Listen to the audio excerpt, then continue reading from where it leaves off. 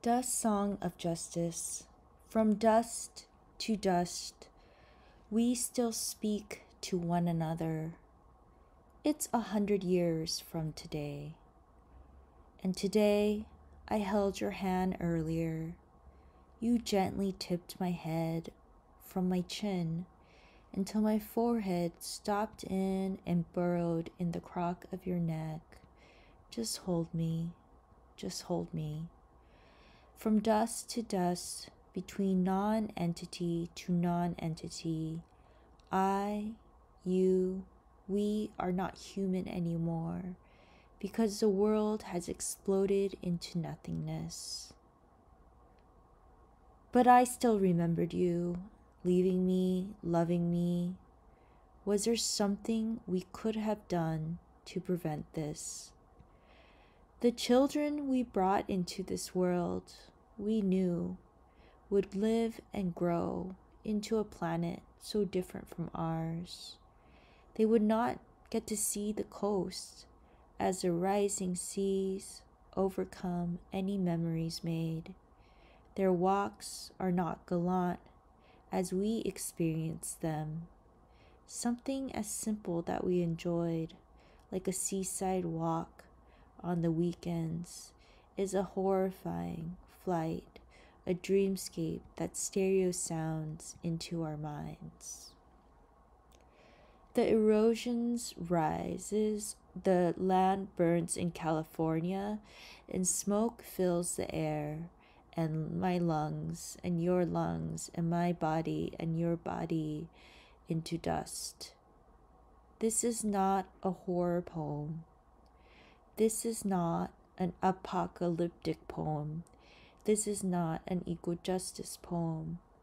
All I want to do here is testify and to speculate in this poem that is mine. Let me tell you, all the fat millionaires arrived suddenly to the place where no one had wanted to live. But here is water and greenery, and here is safety. And so they build bunkers so no one else can live here. And they sing ugly songs, and they continue to grow fat and old and stay dumb. All I ask of you is to keep me safe, to feed me seaweed, and to commit to living even through the burning earth and us transforming into dust. I cherish water. I cherish you. I crave holding your hand now. I love your handsome face. I love how you look at me. I resolve to the memories made. My babe, we made life only to see the planet explode in the rising. They made waste. They hid the waste, and they danced all night and day in plastic dresses. I hope to never see them again. I hope they choke on dust. The planet's temperature rises, my temperature falls. Carbon footprints weave us into a world that is just, I want something simple and free. What is time? What is beauty? What is justice? I imagine the children we brought into this world, that they traveled to Mars, a planet that is habitable, that is temperate, that is beautiful, that has nature and green, a place where we are free and of light. We are dust, and this is just one song.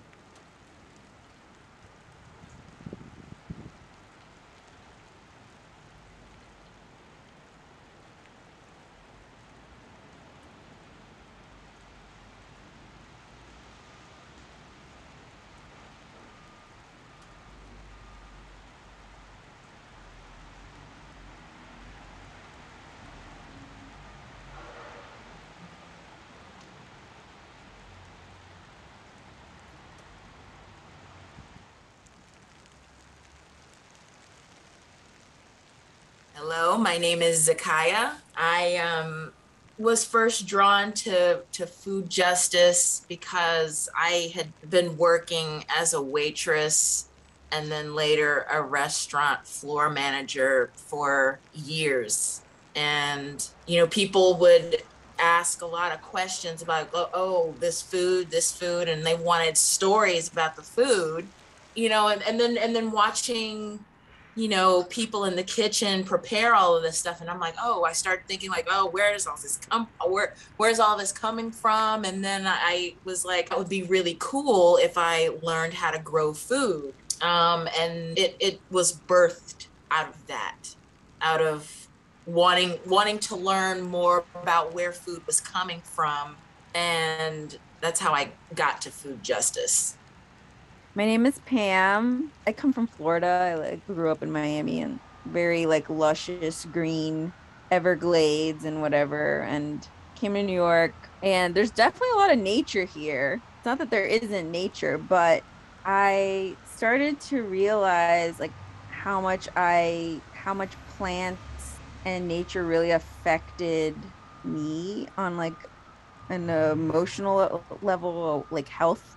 I felt healthier around plants. I felt better emotionally. So realizing that, then I started, of course, to collect a bunch of plants inside my house. And then I loved flowers. And then I became I trained to be a florist. And I just wanted to learn all about plants. And then in growing plants, of course, then it's like growing food and then getting into food justice and learning all about that, and also seeing bodegas on every corner but no grocery stores with some good produce also was pretty eye-awakening to me. And So, my name is Jessica.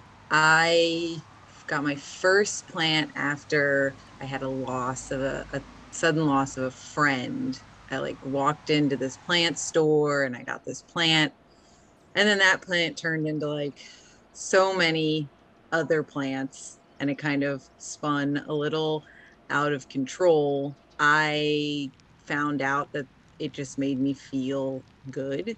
And discovering that feeling, I just wanted more of it. So then I was like, how can I make this a daily part of my life? Like, how can this just become what I wake up and do? And I discovered this thing called horticultural therapy, which I now have ever growing feelings about. That kind of led me to the program where I met Pam and Zakaya, and there were lots of aspects to that program, but it changed, I think, my perspective of the society we live in and what role people play in it, what role plants play in it.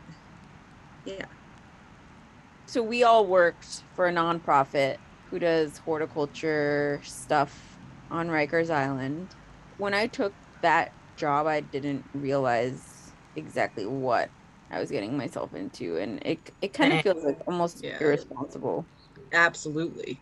They did not prepare us for what we were going to be dealing with. It was just like, oh, you go and get your clearance badges or whatever, volunteer pass, that's what it was. Get your volunteer pass, and then, oh, we're just teaching about plants. It is so much more than that. And it took our cohort of instructors to have weekly meetings, and we would talk about what we were seeing, and we would unpack what was happening. And and for that organization, it was just like, oh, we're just teaching plants. And it's like it was such a siloed and such a way of going about interacting with folks who were on the inside. And it was just like there It was gross. it was Well, it really was, gross. yeah. It was really gross. And it was just like, I mean, we've seen people dismissed from the program because they they weren't engaging. They didn't work that day. And it wasn't taken into account that, oh, this person had a really shitty phone call with a loved one because there's some drama happening in the town. And I mean, it was so, I'm losing my words, but it was just so focused on the upper crustness of teaching plants and horticulture and all of that without taking into account the lives and the background to each participant. That time on Rikers was eye-awakening, obviously, and it made me like think like, fuck plants. Like, what the hell are we doing? What the hell is happening here? And I think that's just like nonprofits, like in general, right? Like they're just, you know, making money off like oppressed peoples, and I guess thinking that they're helping, but like everything it's just like a band-aid or some sort of, which I have many thoughts on that and we can rant about that later or whatever. But yeah, meeting Jess and Zakaya was great because I feel like we did have these discussions. We did talk about all of these things about what we were seeing, and we were just like, we got to do things differently. Like I love horticulture. I love plants. I want to do something different. And it's unfortunate that this organization has even access to these people, the privilege to be around these people who are incarcerated, because they literally could be doing, they're just doing, I feel like, more harm than good. Well, it was often treated like a work detail. Work first, garden second, guinea hens third, participants somewhere after that. Absolutely. We got tired of listening to their asses, so we did our own damn thing. Very true. Very true. Yeah, that's the gist of it. Yeah. When we were all, you know, still working for this organization and trying to leave meetings early and get together with each other and make plans, the original thing we were trying to build was an alternative to incarceration, an ATI, I think, and imagining what could a program look like that, you know, would keep people from getting sent to Rikers.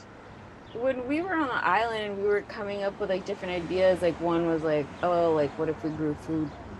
I don't know. We were just like, let's get it out to families, or let's like think about food that can be like sent upstate. And you know, I was getting like inspired by like different groups who were trying to like have more contact with people who were incarcerated upstate. Like I think the alternative to incarceration like was the like first idea, but it was no longer like what defined like what we wanted to do, because at the end of the day, like it is like still like a form of incarceration. It is a band-aid. Even the CSA, like so the CSA, the friendly CSA came about, like it really took off over pandemic, and alongside the Friendly Commissary Fund, which we raise money every other month to send to people on Rikers and upstate. And that's how at first we were actually, that was like the first project we did was the Commissary Fund. Then decided, okay, like this is like great to support people who are on Rikers. I was like, we also had former students that we had kept in touch with, and we're like, let's support people who are inside. Like also, we know commissary is important, but we also know that commissary is expensive, and like they also don't have many options. So like let's send food if we can and try to jump through all these hoops that the DOC puts in place so that people can't access anything. We wanted for people to have like choice, like the power of choice, and like we didn't just want to, like, it would have been so much easier to be like, we're just gonna like put together a box and send that to people. But if there's one thing I learned about working on Rikers is that not everyone loves vegetables. And I certainly don't love vegetables either. But I do know that there's an importance of like, let's let people choose that if they want it and how much of that. It's very tricky because we have to be very clear in our form that like if people are going to receive a package, they can get it, but it will like go towards the pound limit because everyone who's incarcerated upstate has a 35-pound limit. We want people to be able to get the package, but we also don't want it to interrupt anything with people's families. And that's why choice is so important. And we want people to make that decision for themselves, whether if they want it 1 month, they don't want it the next month, and the choices that they want. So we send the newsletter out every month. So it usually goes out in the first week of the month, as close to the beginning as we can get it. And it always includes like, there's always like an introduction letter that's just like, us saying hi and, what's going on, what's like an interesting seasonal happening or event, or I don't know, current event or something. And then we always highlight one of the choices, say one of the choices was potatoes. Then there's, an introduction to potatoes, like what are potatoes? Like what part of the plant are you eating? And then there's a little more kind of like gardening info on it. Like when do you plant them? How long do they take to grow? Like what is a seed potato? Why don't we plant potatoes from an actual seed? When do you harvest them? How do you store them? All that good information. And then we include a recipe, because it's just like not only is it like multiple of the ingredients, but it's like usually a recipe that isn't complicated. Like, you don't need like a ton of cooking equipment or like a stovetop. And soon we're going to get the quarterly newsletter out. It's called Yard Talk, and the intention behind it is to have more stories, people's stories shared, and maybe a little less about food, but just focusing on members and participants and their experiences and whatever they'd like to share with other folks who are going to be reading that quarterly newsletter. It would be really awesome to get people's voices. I mean, we've talked about a lot about like getting maybe like a recipe like zine out, or like getting a lot of like more feedback with cooking stuff on the inside, because we do get a lot of we do get feedback saying like a lot of people like love to share like food, and then they share meals together, like the CSA boxes. They get like super excited and share it with others who are not getting the CSA. And it's just like really great to hear that there's just like community being built around a healthy meal or whatever, or not a healthy meal, but just some good food. And yeah, I'd love to just like know more about like what they're cooking, and maybe if they want to share that with other people, or not. We want to also include more resources with other like organizations who are doing that work, inside out work. The CSA and the commissary are our main two projects at the moment. So we're still gonna focus on those. So a lot of what we took from Rikers was like a lot of like friendships or like acquaintances that we made on the inside, and who we wanted to continue to be in communication with, if they of course wanted to. And because of that, I feel like there's a lot of like thinking about yeah, like what you would do for your friend, like, right, like support them in whatever way. And we were like, before CSA or like outside of Roots Unbound, we were going upstate to visit some of these former students that we had, just to bring them packages, and we're still in touch with them and all of that. But I think it is important to keep communication with people on the inside, also knowing like how to better support people inside with the feedback that's given.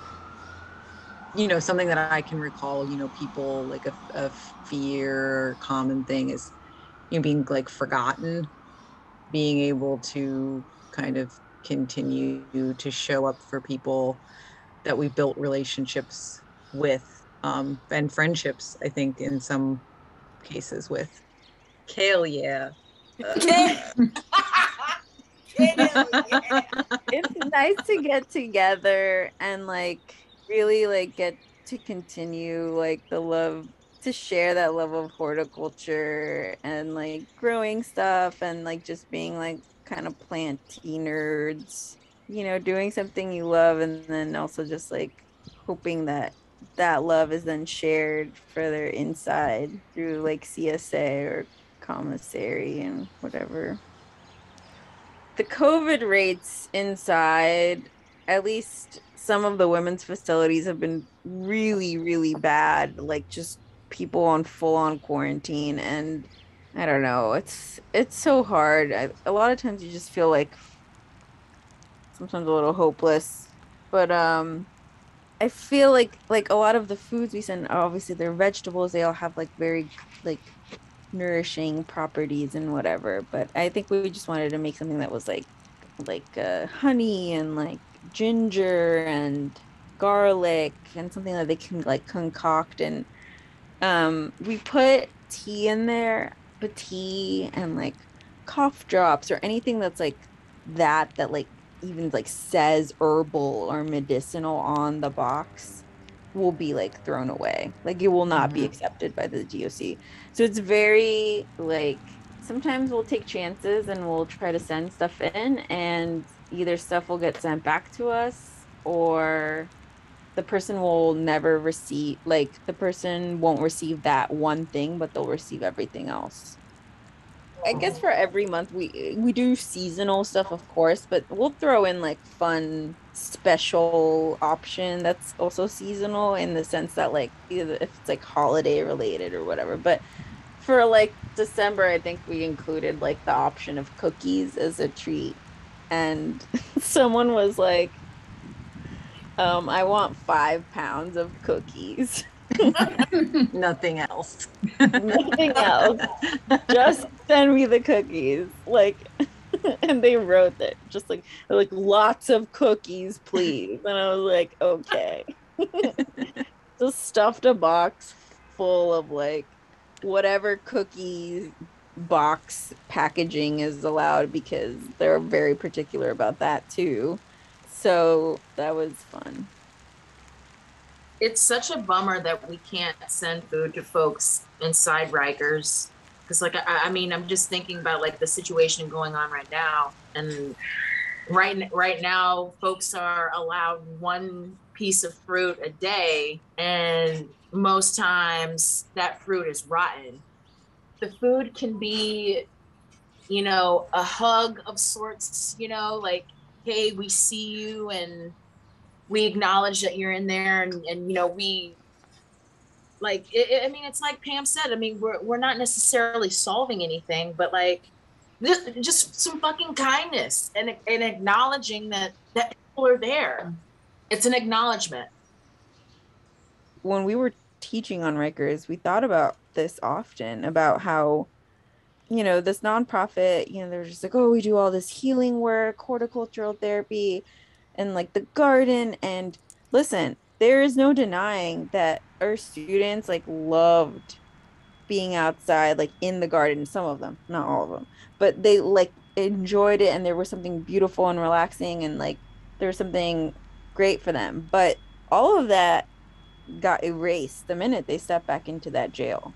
Like just completely erased. I mean, that there is no healing done, really. I mean, the system is so violent. I mean, it was all undone. So, and I think we thought about that a lot. And I think with this, I think when I think about friendly CSA, what we're doing isn't, I mean, I wish there was like no prisons, right? But if there are prisons now, I wish they had at least healthier, like access to healthier food that wasn't like $4 for a small head of broccoli. And I think CSA isn't meant to be like, oh, we're going to like, I don't know, we aren't gonna like solve anything. I mean, I think the idea is just to like support people while we can, make sure people like remember that, like give them the opportunity of to have some choice and to have options and to have something else, but we know it's not like the solution or anything. And we know that if the DOC got like fresh organic vegetables tomorrow, that we still would want the prisons not to exist, and we still know that it'll Mhm. still be violent, just how we oppose all the new jails that they want to build in the city. We oppose Rikers and we oppose the new jails. I was led to abolition through the program where I met Jess and Pam. Going to the island whenever we had classes and just seeing what the hell was going on, the treatment of people, and this shit don't make sense. This is not. I don't know. I just believed in there has to be another way to support people. There just has to be another way. That was what fed me and led me deeper into this future of abolition. And abolition has been like more of, I feel that word didn't really mean anything to me many years ago when I was like younger and like doing a lot of like earth first, like letter writing, supporting like eco activists. And I think that that word wasn't in my vocabulary, but I understood it already. I understood that the systems in place were not working. And I understood it, I think, for like, right, these people that I definitely looked up to for doing such radical work. But it wasn't until I started working on Rikers Island where it further radicalized me to see that this system really is like does not work. It should be abolished. It affects everyone, literally everyone. And that I think was truly eye-awakening. And then there was this whole movement of like abolition, and Miriam Kaba was like a big person who taught me, and many other people have taught me so much about it. But yeah, I think definitely just being in like radical circles also has definitely paved this path to abolition. When you know words, like the definition of a word, but you don't know it. Like you have an idea of what it is, but then when you're so kind of confronted with a situation, and you come face to face with what it is, that word becomes real, and you start to really feel the meaning of it. And I think I didn't really like understand our carceral system, and I didn't really understand what abolition was or could look like, until people that you came into contact with, made it seem real and made it seem possible, and made it seem like a large thing that was kind of changing in people's minds.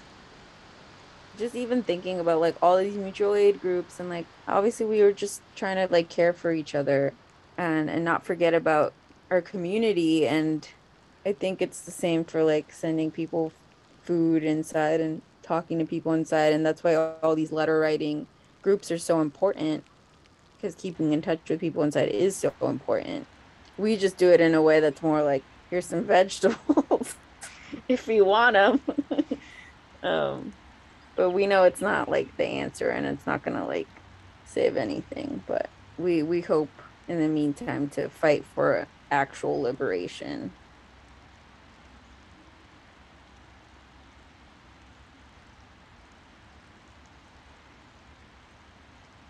Keep your guerrilla gardening going.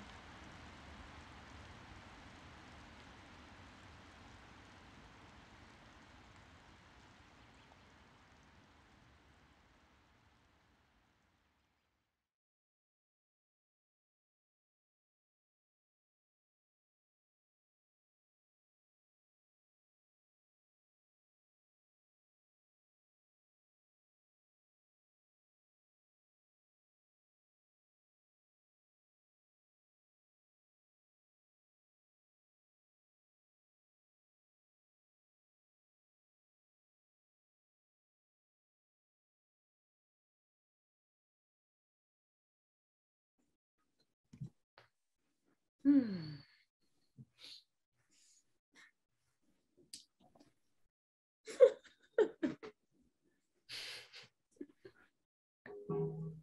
You ready? Yes, I'm ready. Let's go for it. Into the world of disturbance or redisturbance, right? World of disturbance and redisturbance, a conversation. Hi, I'm Ellie, and this is Andrea. We're here to discuss and feel and move through themes of natural cultural disturbance. In just a moment, we're going to invite you to confront and process disturbance by moving with us. Thanks so much, Ellie, to open us up into the world of disturbance and redisturbance. And with that, hearing everybody's here and we see you, you are here, let's ground ourselves for a second. And just feel like your whole body mass just sinking into the floor. You maybe sink into your chair. And then even your breath maybe takes you further down into your feet. And notice how your feet touching the ground with your whole body mass just pouring into the floor. And how the floor comes up to you, and the floor goes further down into the next floor until to the soil, and you just both touching each other. This idea in between of this energy. And let's just take a breath there of landing and thinking what land you are on and what this means to you.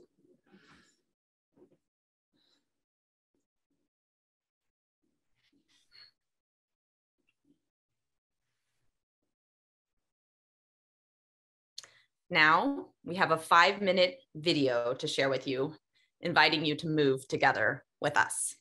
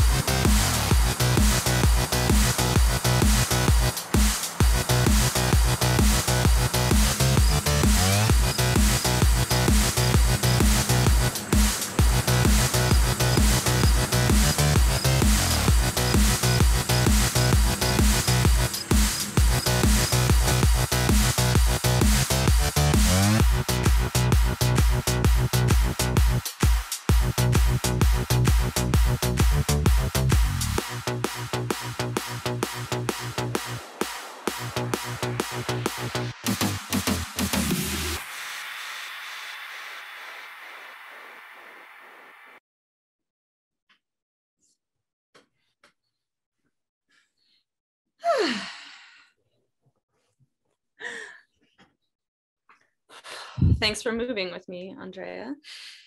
Thanks, Ellie, for moving with me, and thanks for everybody else that is here moving with us. Yes. The imagery that we just experienced together is drawn from our divergent and intersecting engagements with land disturbance. Over the last year, Andrea has been witnessing and caring for attempts at land defense on Lenape land of Manhattan, land currently known as East River Park in current day New York City. Here, a group of community members defend the lives of 1,000 mature trees and the many diverse living beings who live with them on this land, sandwiched between the highway and the shoreline.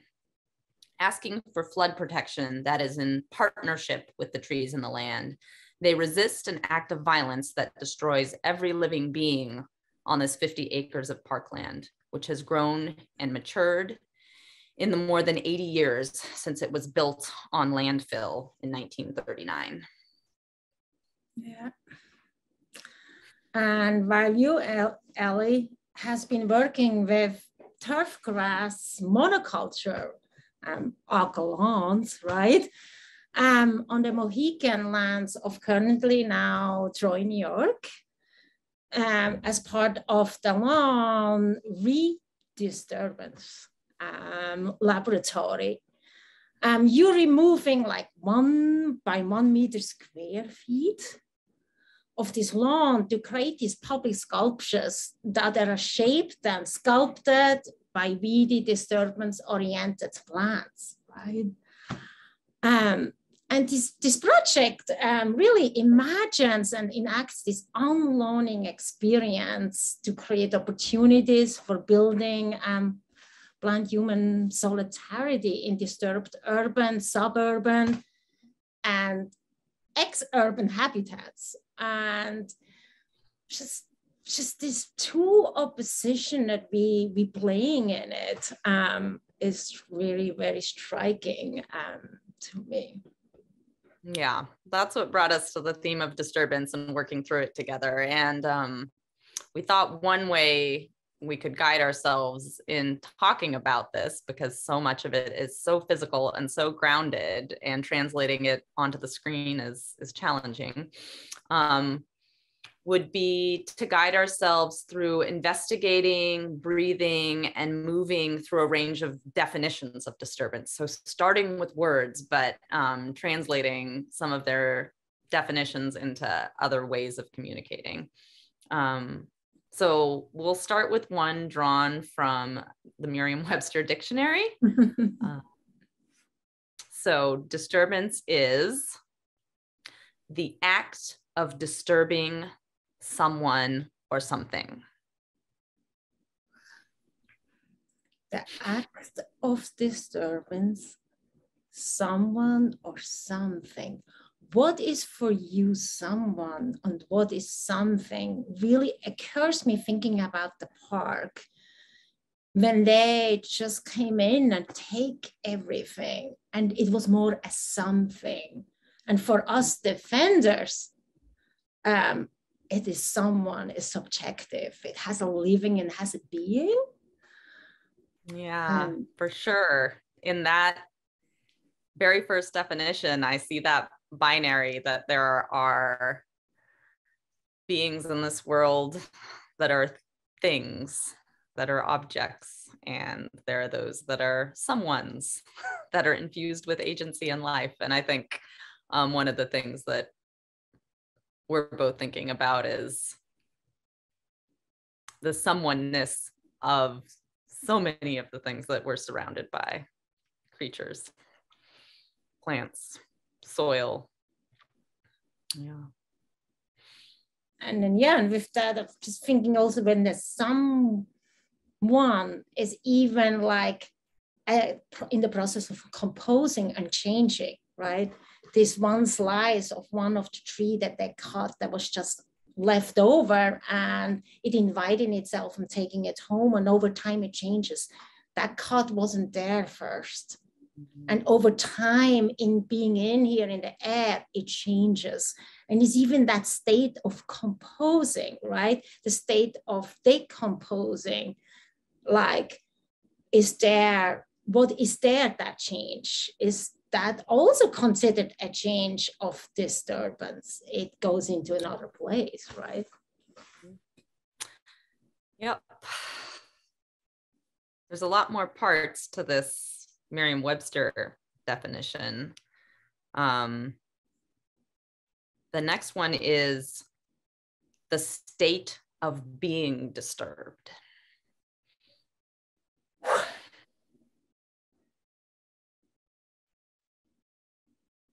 Yeah, that my heart feels that one. Your heart feels that one. That my heart feels that one. Yeah. I have to say, I mean, you know, it's like a heartbreak, like, you know, that the state of disturbance, somebody happens to you traumatically and it totally inside disturbs you.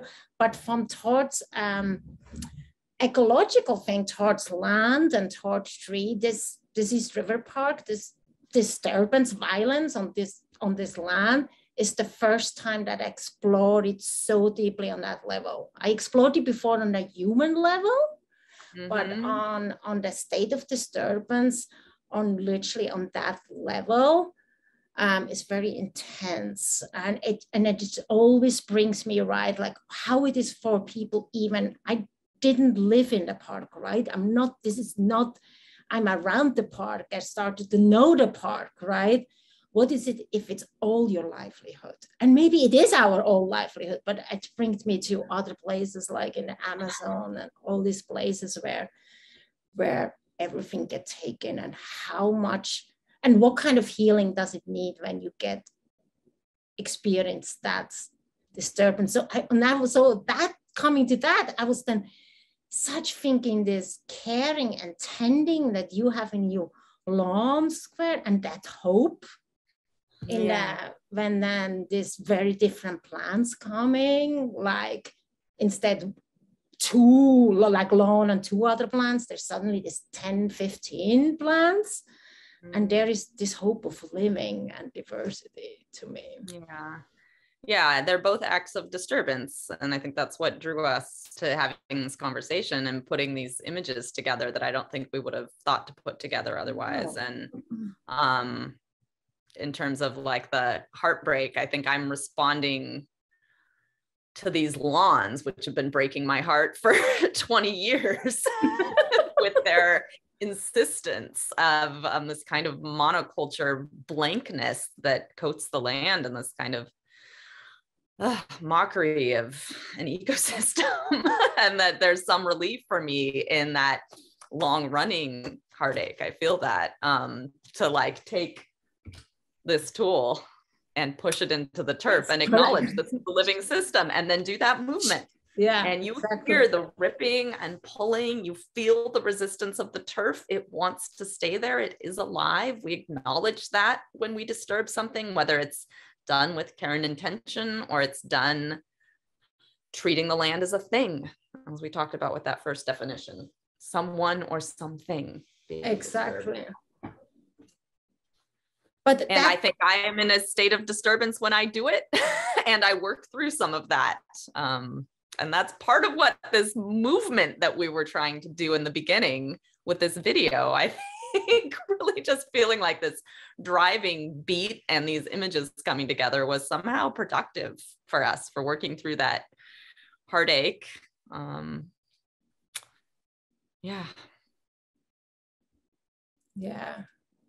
And then the other disturbance also being a disturbance. I'm not sure if you're already on that definition. We'll come to a definition that gets to that, I think. Let's get to that definition, because you know that so we'll skip a few other examples from definition 1 in Merriam-Webster, because if we skip to definition 2, we see that we come to noisy or violent activity, commotion, as in all caps. And I'm not sure if that's maybe what you were thinking about. Well, actually, I can put it in that way. We became defender because, you know, we would be in front of the gates, right? Before they put the gate up the first day. And it's actually literally 3 months where this first time happens, right? And so they wanted to put the gate up, and we just sitting on that line where the gates were coming up. And we sit it the whole day, and the police coming in, and we had to move, right? And some got arrested. But then we consistently, you know, would show up every day. And always like a disturbance. And yeah, always told them and like this, stop it. And then also we were crying, right? When that tree in the middle of when you hear that sound, actually that was real. That was real. That when that tree came down, it just came out of our body. But we were everyday present, right? Witnessing and be present. So we became actually for them that disturbance. And after 2 months, it helped us at least, and it's not on one section that they will take later on away, we were able to hold back them a little, that they didn't took everything yet. And so, but it was interesting. They even say to us, you are really in our way, you're disturbing our work. And so I was like, what's the work? Whose labor? Yeah, so our own body being just present and watching and witnessing and just asking them, you know, we have to find another way. We cannot just kill everything for flood protection. We need to recognize that they have already knowledge as well, right? Yeah. Maybe we can pause. And just breathe with that a little while, with the knowledge of the plant beings that are around us all the time, who we breathe with, even when we're inside.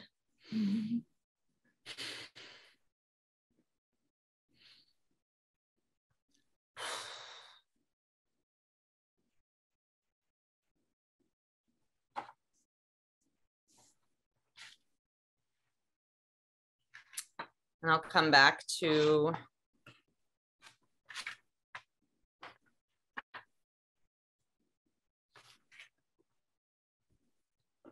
another part of the Merriam-Webster definition, which is a departure from a norm or standard, a deviation, disruption, or impairment in form, function, or activity, such as sleep disturbances or endocrine disturbances.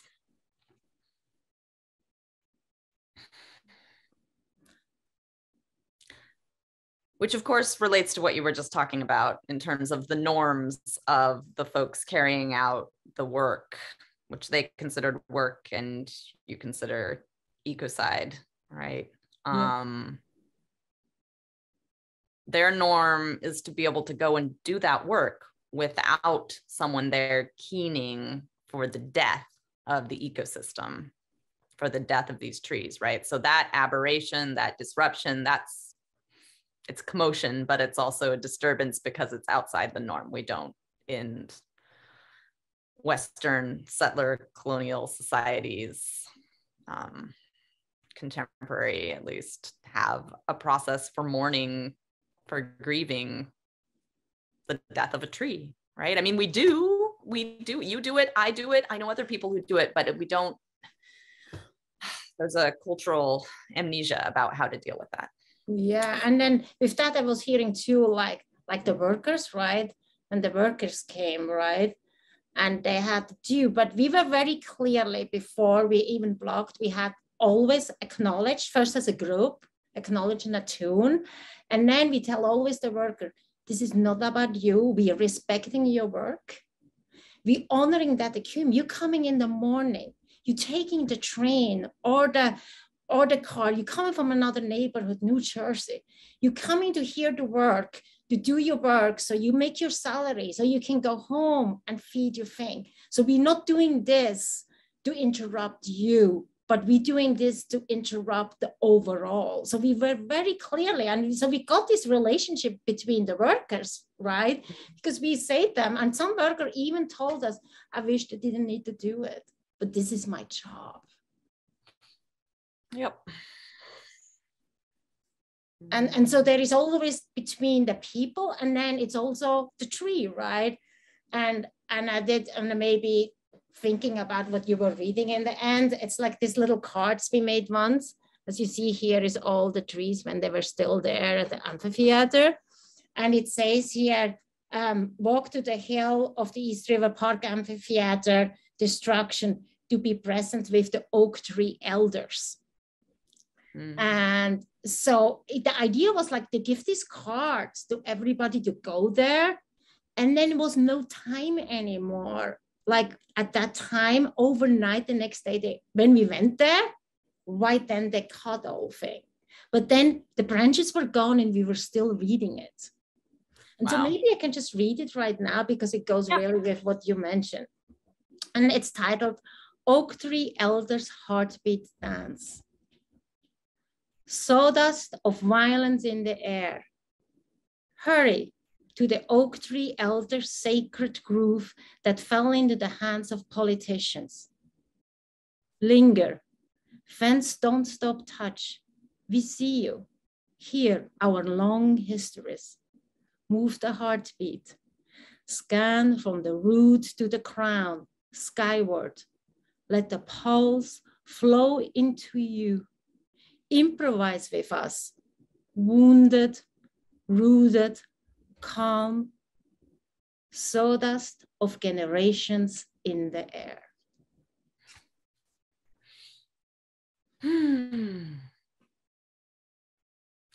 That makes me think about a lot of things, but one thing it makes me think about is when there is this kind of disturbance, and maybe it takes me to another definition, the way that feels most grounding for those beings who are lost in the disturbance to continue on, to be part of a cycle, right? So you're talking about sawdust, and I'm thinking about how those branches are getting hauled away, right? They're disappearing into the mulch factory, and we don't know where they're going to end up interred. And they're not getting to go back to the land that grew them. Which makes me think about kind of scales of disturbance. And when we work with the lawn removal, we end up with turf. I've got a box of turf right here that should be composted, right? I mean, we want this to go back into the cycle. And when we do the turf disturbances, we try to send it back into the cycle as close as possible to where it came from. So often with lawns, they're not getting nutrition that's from their local ecosystem. They're getting it trucked in. We've got this bag that was founded from a turf builder, owner of the house that I'm staying in right now. That's a turf builder. It's, we put all these inputs into lawns and then you just chop them down constantly and you throw that stuff somewhere else. And so you're not enriching the land. And just mourning for those oak trees and wishing they could return to the land that grew them, if nothing else. Obviously, we want them alive still, but that level, we're so disturbed that we can't even inter these elder oaks back because we're changing the land so much, the land isn't there to receive them anymore. It's a whole other level. It's also money making, right? They say, like, if you think about the tree stumps, right? That, when they took these big trees, they could stay there. And as we know, tree stumps dying off, they become this huge ecosystem, right? Remember, moss is on it on the bark, and then the mushrooms coming, essential, and the insects, right? Yeah. And not one that could live there. And we asked them, just leave a few at least. Where is their presence? And let and then they always say, oh, we bring this new young little trees in. And it's like, they have no knowledge. They need to do with no knowledge of an elder helping them. They have no land that they can help them. Because these trees, like when I look at these rings, and I'm not sure if you guys seeing in here, you see these spots here, like there's this one spot here, here, here, and it goes all the way around these dark little spots.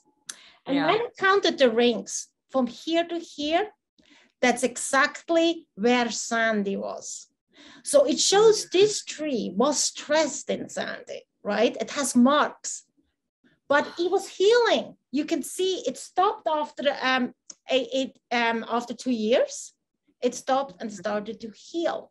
So this tree, each ring has knowledge, right? Has knowledge of the soil, has knowledge of the surrounding. And you're not giving this to young trees that come in there. Yeah. I'm going to breathe with that, certainly.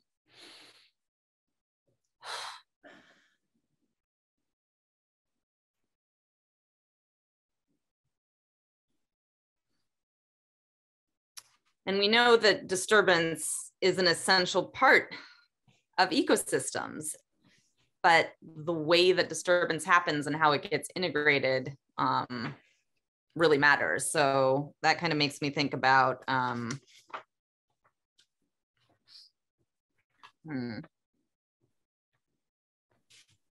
Yeah, just coming with that one, it made me think about, it always makes me think about in disturbance, in the word itself, if it take the middle part out, if it take out IS2URB, I get to dance. Yeah.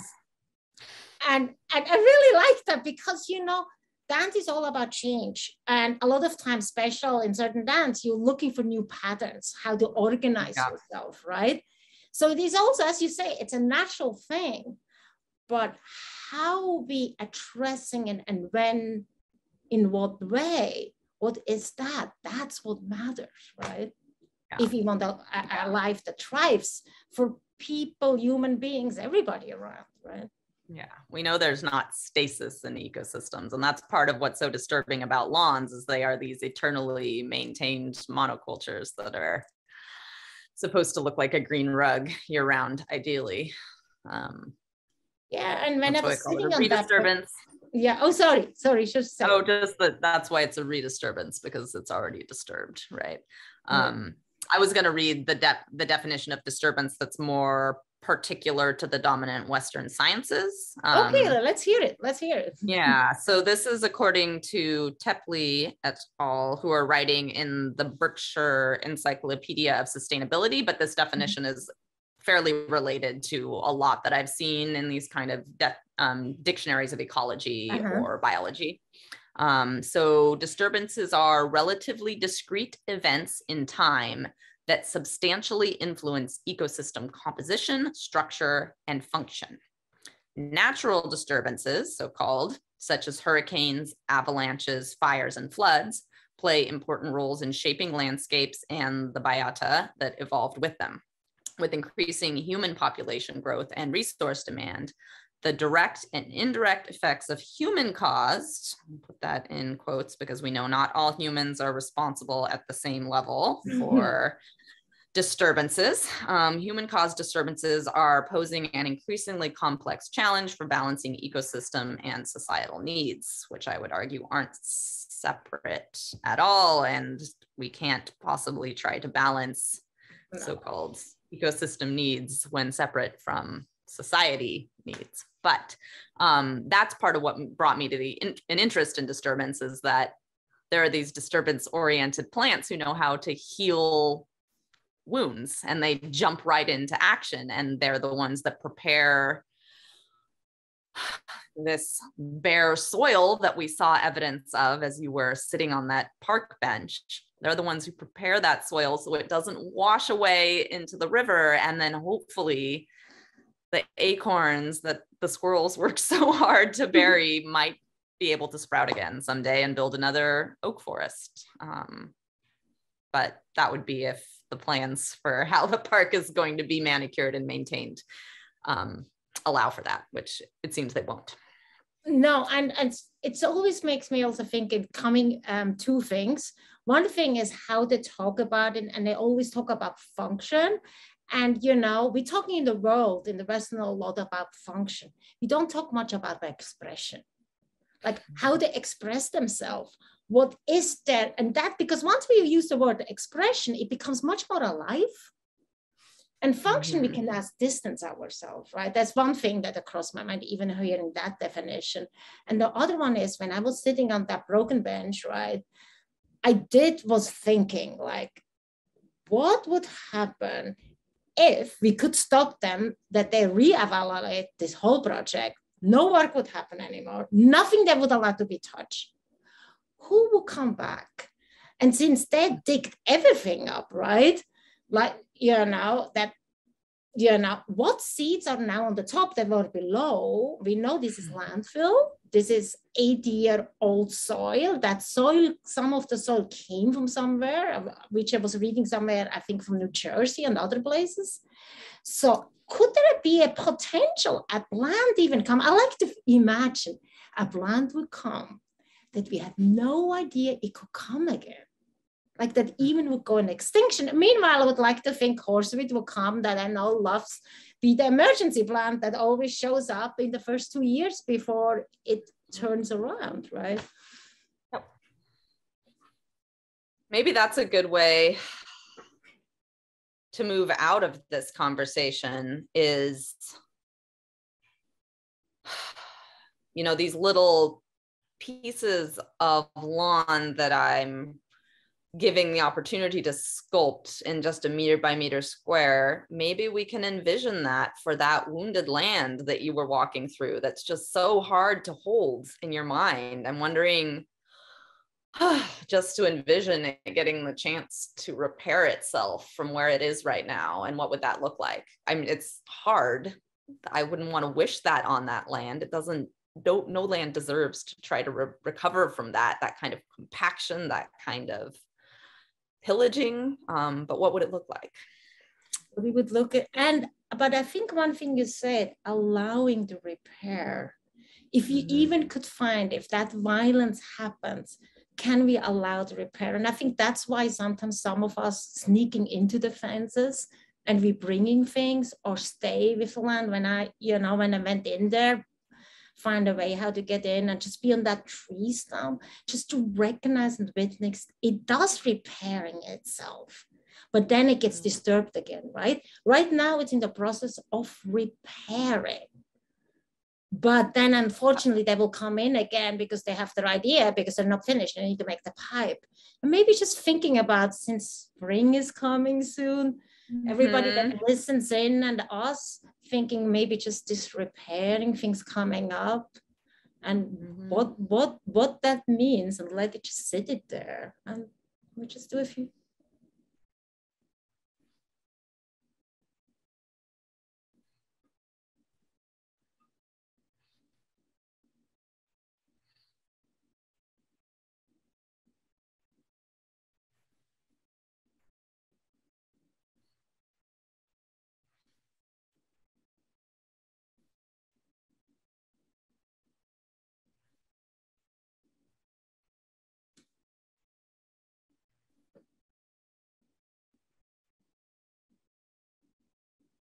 Hi, Ellie. Bye, Andrea. Thanks so much for the conversation. Thanks for talking about disturbance with me.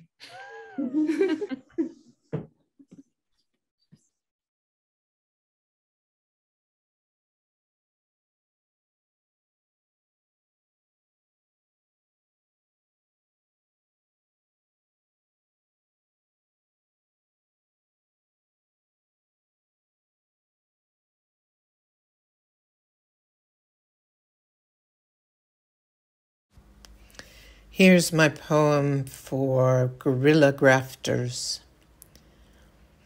With so many mics on mute, we are screaming, the winds are screaming, our hearts are screaming. Despite being sheltered in this old house without much insulation, we feel the luxury of our perceived safety in this present moment. While floods inundate, while lips are parched, while smoke chokes, while missiles rain, we are screaming, the winds are screaming, our hearts are screaming. Epigenetic fallout from this cascade of traumas. Extreme weather appears to be perverse titillation from a distance. while we drink our morning tea and write a poem, a lament in a minor key that may or may not be heard. We are screaming. The winds are screaming. Our hearts are screaming. Walking slowly, we can hug old trees, grabbing thick bark for wisdom and redemption. As we dodge the bullets of this time, we know that all of us are in the line of fire, and the game is rigged for those who go down first. We are screaming. The winds are screaming. Our hearts are screaming. The howl of the wind continues like a dirge, but we can still feel our breath like that one tiny miracle. And with it, we hold a million possibilities. Thank you. Beverly Natus signing out from the unceded traditional lands of the Puyallup people in Tacoma, Washington.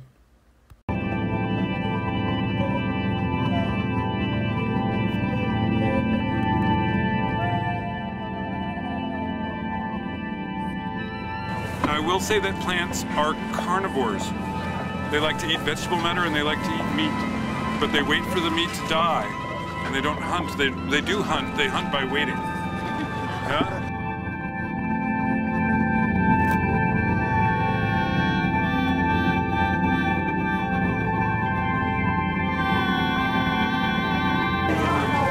Just mix it, and then you see how it's doing. But it feels good. Yeah, it's nice. Shall I walk in the sun? Food. Oh ja. Oh, mooie schone voet. Oh, dat gaat goed, hè? Right. Wow. Well, we can add more clay, too.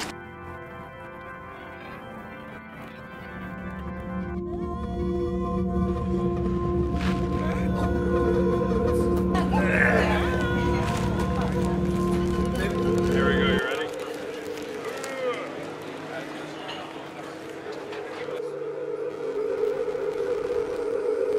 You can have a hat.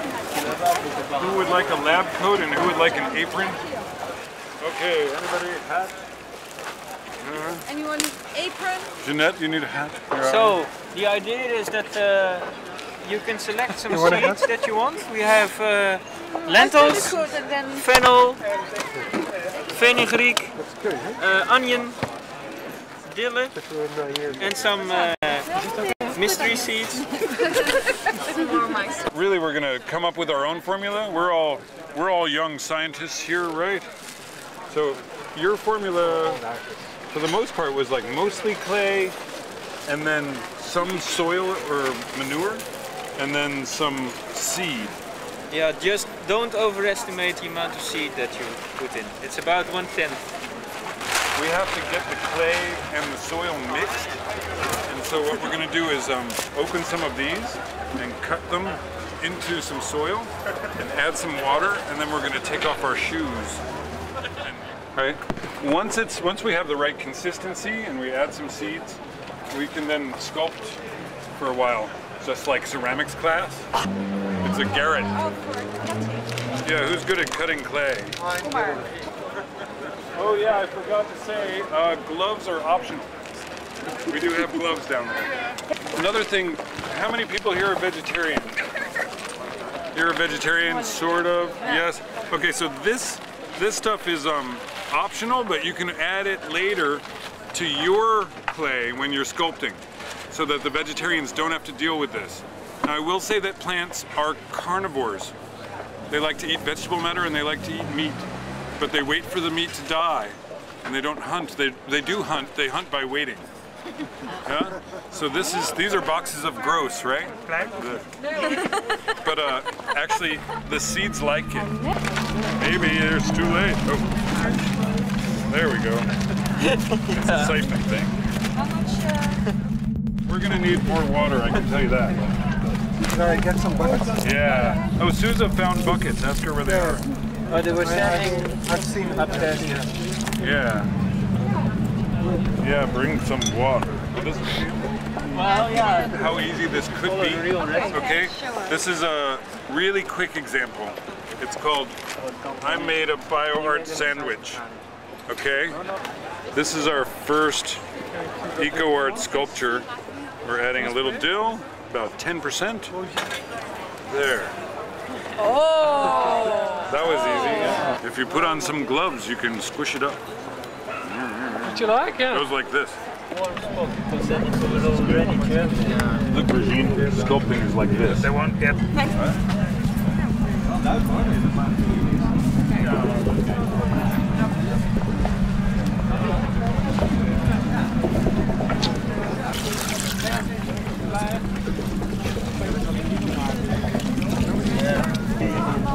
Just mix it and then you see how it's doing. But it feels good. Yeah, it's nice. Oh ja. Oh, mooi schone voet. Oh, dat gaat goed zeg. Wow. Okay, go easy on the water because it's getting wet. More clay, more shit.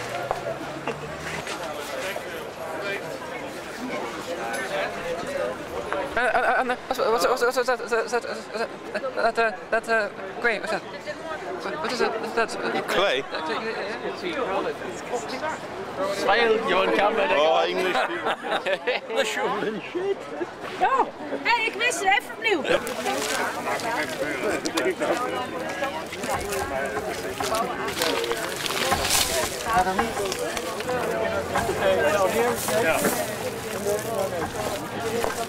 Oh yeah.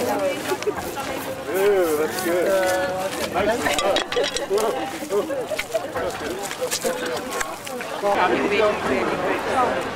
Zelfs dans la base.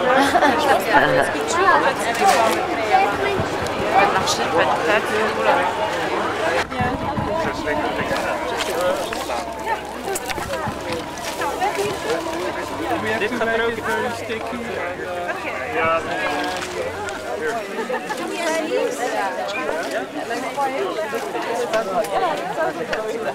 Okay, who wants to make a sculpture? So before you sculpt, you want to mix seeds in, yeah.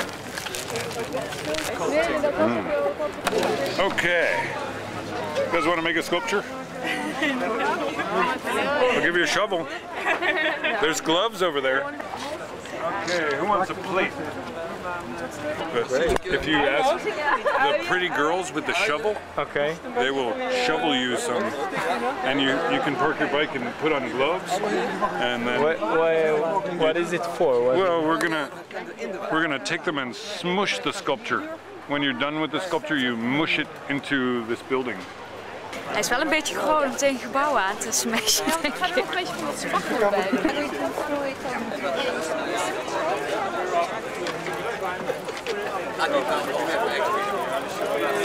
Because we need to make room for artists. So all of you are gardeners or what? No, we are not gardeners. Everybody is a gardener. Sure. You don't have to be in class to do it. Yeah, please show.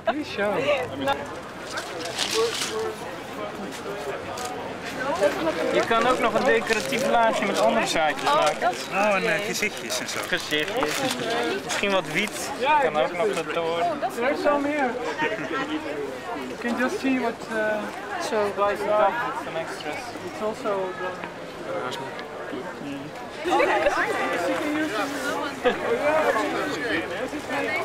Oh, that's beautiful. Soon we have our first eco-class. Our first ecological laundry. What's that? Oh, that. Je lag gebloot. Ja. Het wordt iets langwerpig, dat weet ik al wel. Vertel meer. Nou, misschien iets visachtigs.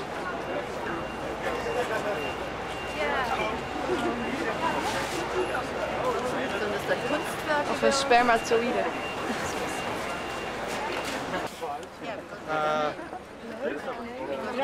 Probably the best mix is between my toes.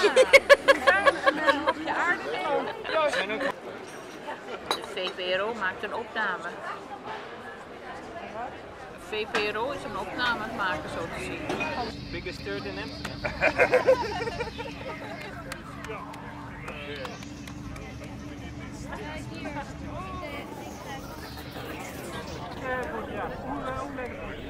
There you go, Jeanette. Here's a photo op. Oh, nice.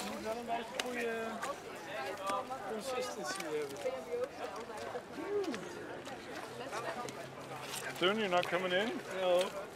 What's up, man? This is not how you garden? I'll do it with my hands. All right. Okay. Bij dit project ook, maar ik zit hier nu nieuwe media en ik zal het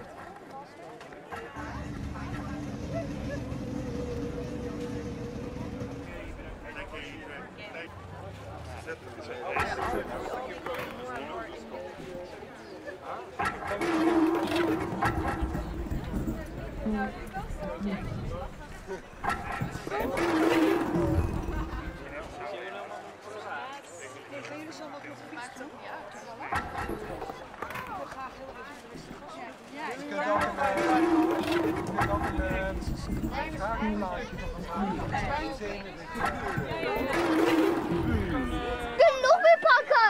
Ja, mee Constant. Ja, kunnen we nog weer maken? Geef eens. Ik word nog een paar daarin stoppen. Ik word er ook nog een paar. Wat schrijf je allemaal op? Ik schrijf op wat ik zie. Vooral over hoe mensen reageren. Iemand kwam vragen of het een vrijgezellenfeest was. Dat vond ik wel een raken. Maar sexy is wel zaadballen, hè? Ja, zeker met blote voeten. Bionieuws heet het, vakblad voor biologen.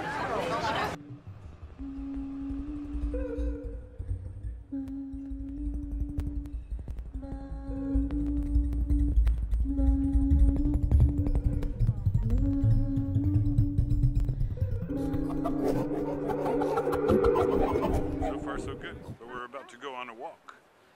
We're going to walk and stroll and smoosh and flick. No?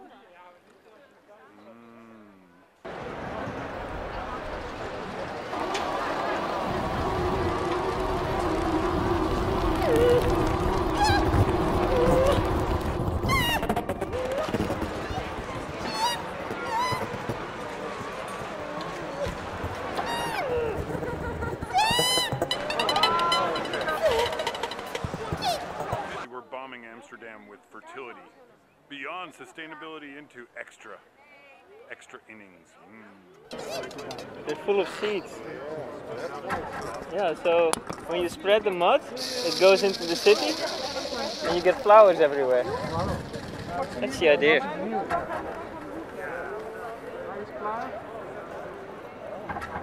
If you want, you can join in. Nou ja, dat wil niet zeggen. Het heeft ook met de zaden te maken, toch? Het heeft met de zaden te maken. Als je ze warm neerzet op een vochtige plaats, dan denk ik dat het 3 tot 6 weken duurt. Nou, we gaan ze nu verspreiden, dus warm en vochtig. Ja. Daar moeten we op letten. Ja. Nou, gaan we daarop letten. Dus als u binnenkort iets in de omgeving zaad, hè? Die zaadballen. Ja, die zaadballen. Warm en vochtig. Ken je het verhaal van het mosterdzaadje uit de Bijbel? Nou ja, 1 mosterdzaadje, heel kasteel. Je hebt toch ook een Plat, ja. De kracht. Nou, een mosterdzaadje, wat kan het voor schade aanrichten? Een grote koning die zei, mij gebeurt me niks. En iemand plantte 1 mosterdzaadje en wachtte 200 jaar. First we walk around the bog a little looking for places. Get the camera lady. Hey, look at the ball! Bitterball. It's bitterballen, right?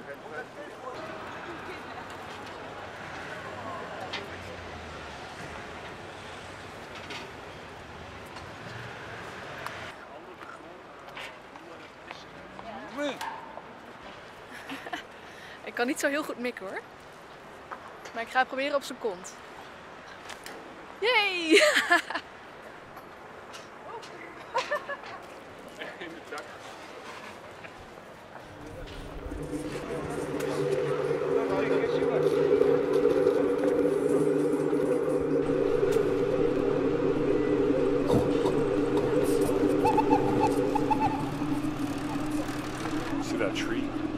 Oh, there's planters. Oh, yeah. You're gonna get the planters. Ready?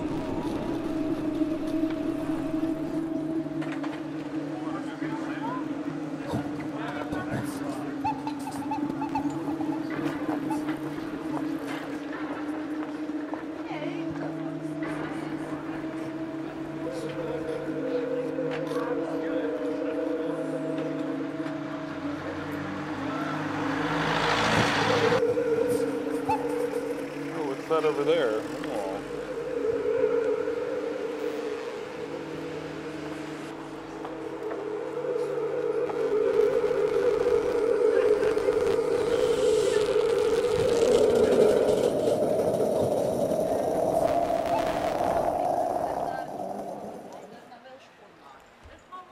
It's getting sexy. It's kind of sensual, huh? Like smushing it in. Oh shit, perfect.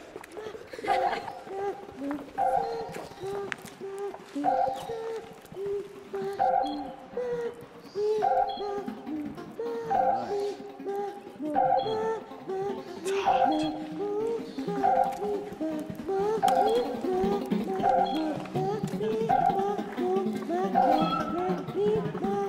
Hey, get Barbara. There she is. Get her.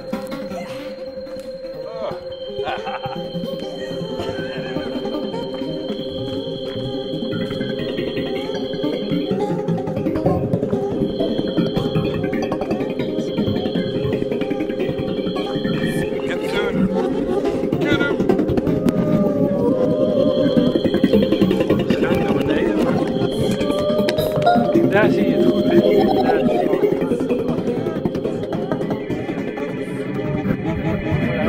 Het is krachtiger dan je. Dit is allemaal op die manier ontstaan, dus dat doen wij nu ook, zeg maar. Deze zijn prachtig.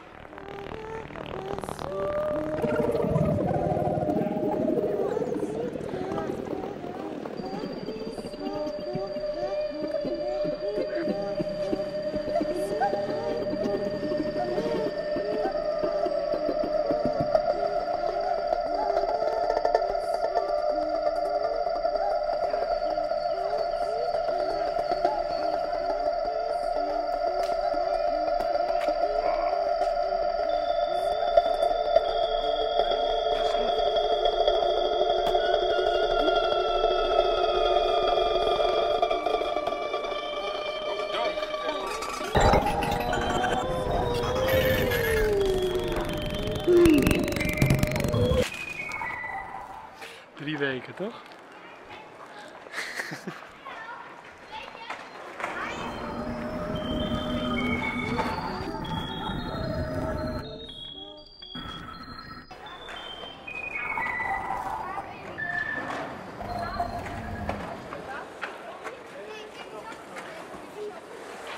Delicate.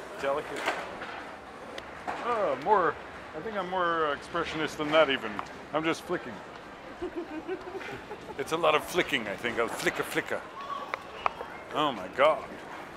Ja, want ze zagen mij met zo'n ding. Ja, er hangen camera's boven, dus het is gewoon vastgelegd. Maar dat maakt verder niet uit. Nou, kom ik in de gevangenis. Ik weet niet wat er voor een straf staat op het verspreiden van zaad.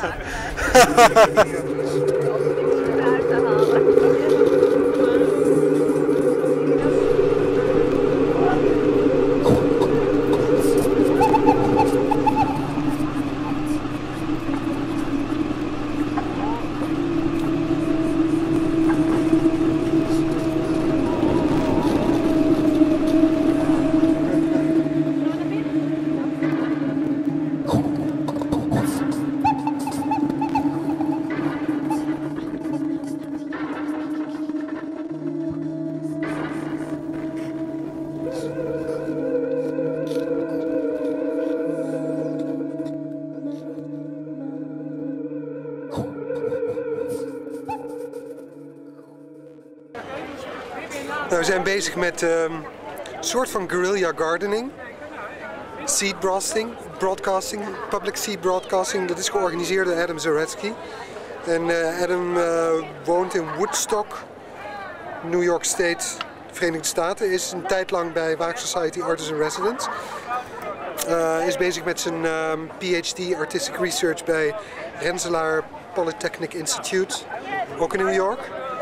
En hij is bezig met biokunsten, ofschoon dat een genre is dat eigenlijk niet bestaat. Want er is heel veel discussie over wat nou biokunst is. We zitten een beetje in dezelfde hoek als Eduardo Katz, ofschoon hij daar ook heel veel discussie mee heeft of Eduardo Katz nou hele integere kunst maakt. Voor het lichtgevende konijn Alba bijvoorbeeld zegt Eduardo Katz nooit een konijn kwaad te hebben gedaan. Alba zelf niet. Maar er zijn wel meerdere honderden in het laboratorium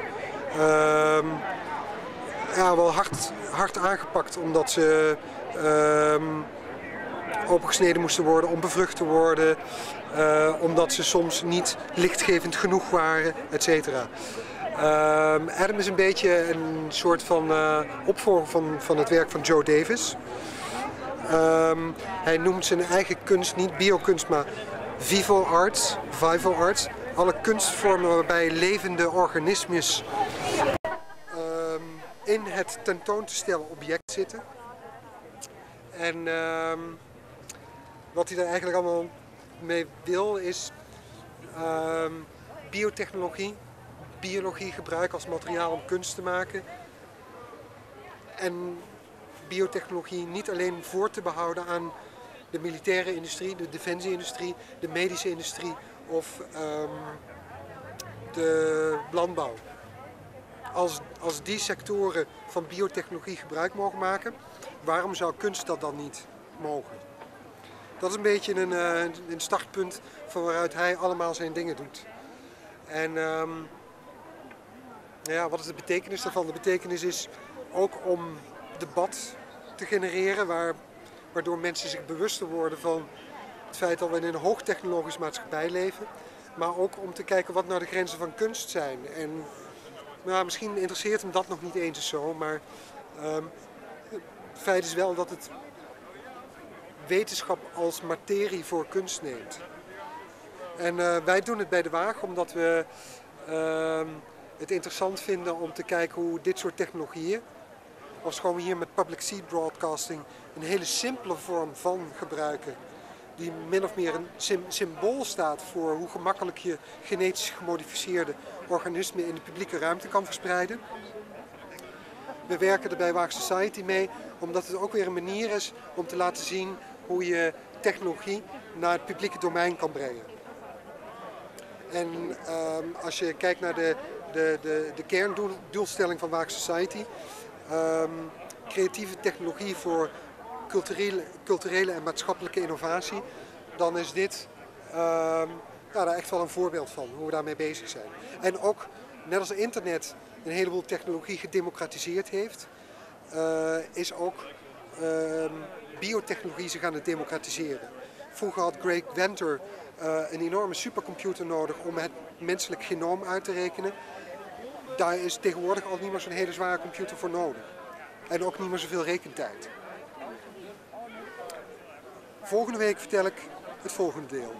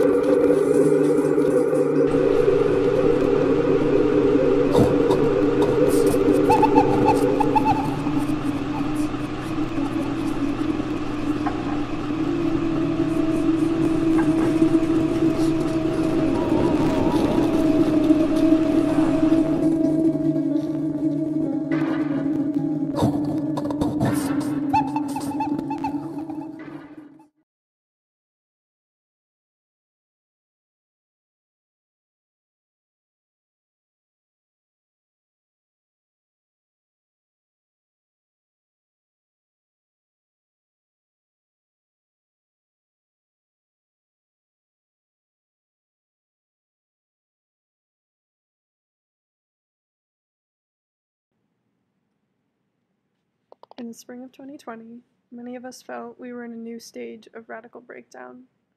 Trump was president, the pandemic was beginning, the climate warmed, and police violence continued unabated. We found ourselves pooling our rotten food scraps together and kicking leaves into a pile. Suddenly, the pile was heating up and breaking down, in familiar and unfamiliar ways. Before we knew it, we were calling our friends and neighbors, asking them to join us for compost flips where we also could flip out a little and flip out together. We started trolling the sides of the roads for sources of carbon, such as big piles of dried leaves and grass. We started analyzing our neighbors' eating habits through their refuse and dreaming of better soil for all. Hot compost combines core body strengthening exercises with the contemplation of rapid and radical decomposition, transformation, and the poetics of the rotten. Hot compost is a collaboration between Elodie Forquet, Bryn Hatton, Margareta Howitt, Don Waleski, and many composters and compost enthusiasts throughout the village of Hamilton, New York, and beyond. Compost piles occurred at multiple sites throughout Madison County. Hot compost took the form as a durational event on November 3, 2020, the date of the U.S. presidential elections. For 12 hours, Hot Compost live-streamed compost flips, compost giveaways, conversations, and deep compost analysis. It kept the compost community sane amidst the insanity of our national discourse. For Grafters X Change, Hot Compost shares some momentous flip events, curbside carbon collection, and other highlights from 2020.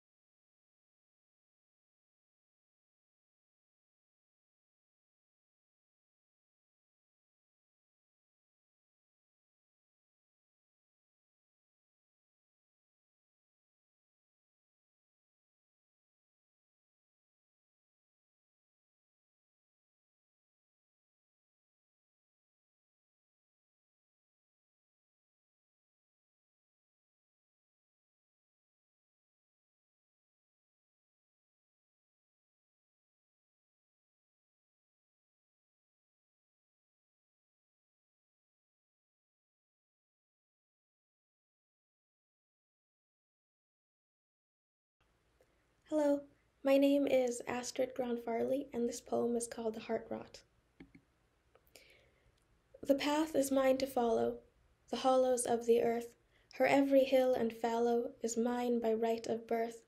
Born free as the high-flying swallow, why should I not know my worth, and roll like the god Apollo on the wind that calls me forth, to worry the wavy green willow, the ashes piled in the hearth, rattle the branches and bellow, shake the bells in the church, the fields of barley and mallow, the trees of laburnum and birch, the cage of my dark-winged fellow, the one I left in the lurch, who sways with the leaves turning yellow, in the shadow of a lantern-led search. We wade well up from the shallows, we laugh with unholy mirth. There is no land here to hallow, whether oak and ironwood growth, or shaded shelter or gallows. When they fall, they shall bury us both. Thank you. Age of Plastic by Craig Santos Perez. The doctor presses the plastic probe against my pregnant wife's belly. Plastic leaches estrogenic and toxic chemicals. Ultrasound waves pulse between plastic, tissue, fluid, and bone until the embryo echoes. Plastic makes this possible. My wife labors at home in an inflatable plastic tub. Plastic disrupts hormonal and endocrine systems. After delivery, she stores her placenta in a plastic freezer bag. Plastic is the perfect creation because it never dies. Our daughter sucks on a plastic pacifier. Whales, plankton, shrimp, and birds confuse plastic for food. The plastic pump whirls. Breast milk drips into a plastic bottle. Plastic keeps food, water, and medicine fresh. Yet, how empty plastic must feel. To be birthed, used, then disposed by us, degrading creators. In the oceans, 1 ton of plastic exists for every 3 tons of fish. How free plastic must feel when it finally arrives to the paradise of the Pacific Gyre. Will plastic make life impossible? Our daughter falls asleep in a plastic crib, and I dream that she's composed of plastic, so that she, too, will survive our wasteful hands. Rings of Fire by Craig Santos Perez, Honolulu, Hawaii. We host our daughter's first birthday party during the hottest April in history. Outside, my dad grills meat over charcoal. Inside, my mom steams rice and roasts vegetables. They've traveled from California, where drought carves trees into tinder. Paradise is burning. When our daughter's first fever spiked, the doctor said it's a sign she's fighting infection. Bloodshed surges with global temperatures which know no borders. If her fever doesn't break, the doctor continued, take her to the emergency room. Airstrikes detonate hospitals in Yemen, Iraq, Afghanistan, South Sudan. When she crowned, my wife said, it felt like rings of fire. Volcanoes erupt along Pacific fault lines. Sweltering heat waves scorch Australia. Forests in Indonesia are raised for palm oil plantations. Their ashes flock like ghost birds to our distant rib cages. Still, I crave an unfiltered cigarette, even though I quit years ago and my breath no longer smells like my grandpa's overflowing ashtray. His parched cough still punctures the black lungs of cancer and denial. If she struggles to breathe, the doctor advised, give her an asthma inhaler. But tonight, we sing happy birthday and blow out the candles together. Smoke trembles as if we all exhaled the same flammable wish. Blood Ivory by Craig Santos Perez. Honolulu Zoo, World Elephants Day. When we reach the elephant enclosure, I lift our daughter up so she can see them playing in shallow ponds. Look, I say, they love the water just like you. Today, 96 elephants are being massacred across Africa's scarred savanna. Armed poachers surround the herds, who stomp, trumpet, and encircle their calves. Bullets, those small human tusks, bite through thick, wrinkled skin. Do the men still feel awe or majesty, or do they only feel their own awful poverty as they sever the incisors once used to split bark and forage? Warlords will sell this white gold to be carved into jewelry, relics, and art, then smuggled across the planet, our man-made elephant graveyard. This year, 35,000 will be slain. Our daughter waves goodbye to them as we walk towards the exit. Do we build zoos to save what we've sacrificed, to display what we dominate, or to cage our own wild urge to kill every breathing being? Our daughter plays with a stuffed elephant doll in the gift shop. Look, I say, it has ears, eyes, and a mouth, just like you. She touches its tusks, smiles, then touches her own teeth.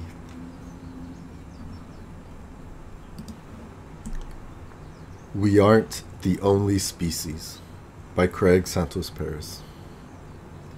Who age, who change, who language, who pain, who play, who pray, who save, who mate, who native, who take, who break, who invade, who claim, who taste, who want, who talk, who crawl, who walk, who yawn, who trauma, who laugh, who care, who hear, who fear, who steal, who heal, who friend, who remember, who sex, who nest, who settle, who smell, who help, who eat, who feed, who greed, who sleep, who see, who need, who belong, who bleed, who speak, who breathe, who breathe, who breathe, who think, who drink, who sing, who thirst, who birth, who kill, who smile, who lick, who listen, who kiss, who give, who sick, who piss, who shit, who swim,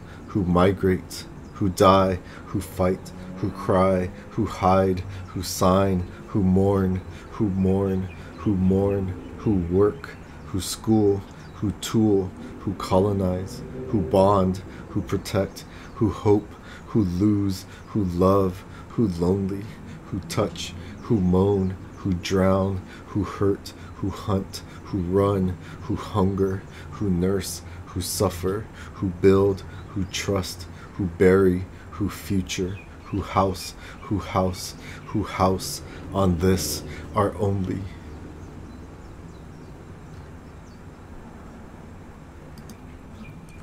The Last Safe Habitat by Craig Santos Perez, dedicated to the Kauai o'o, whose song was last heard in 1987.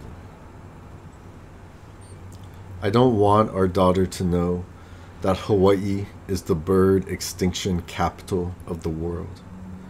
I don't want her to walk around the island feeling haunted by tree roots buried under concrete.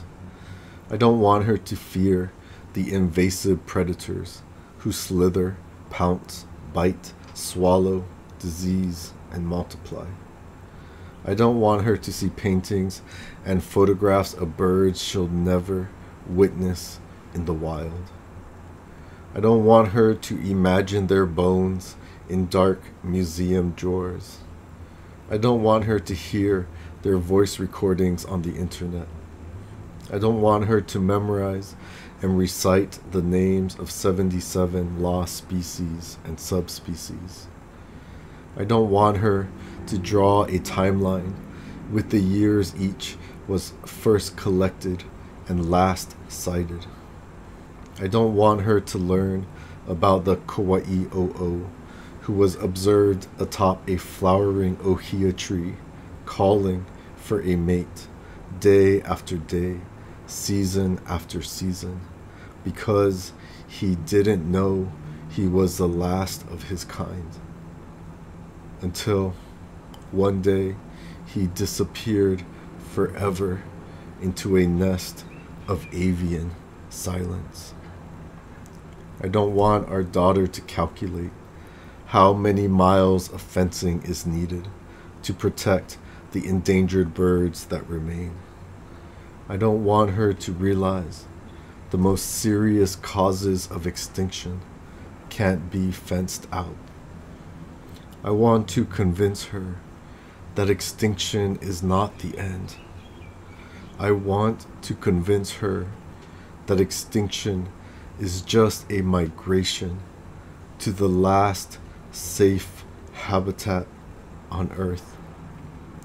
I want to convince her that our winged relatives have arrived safely to their destination, a wondrous island with a climate we can never change, and a rainforest fertile with seeds and song. Chanting the Waters by Craig Santos Paris for the Standing Rock Tribe and water protectors around the world.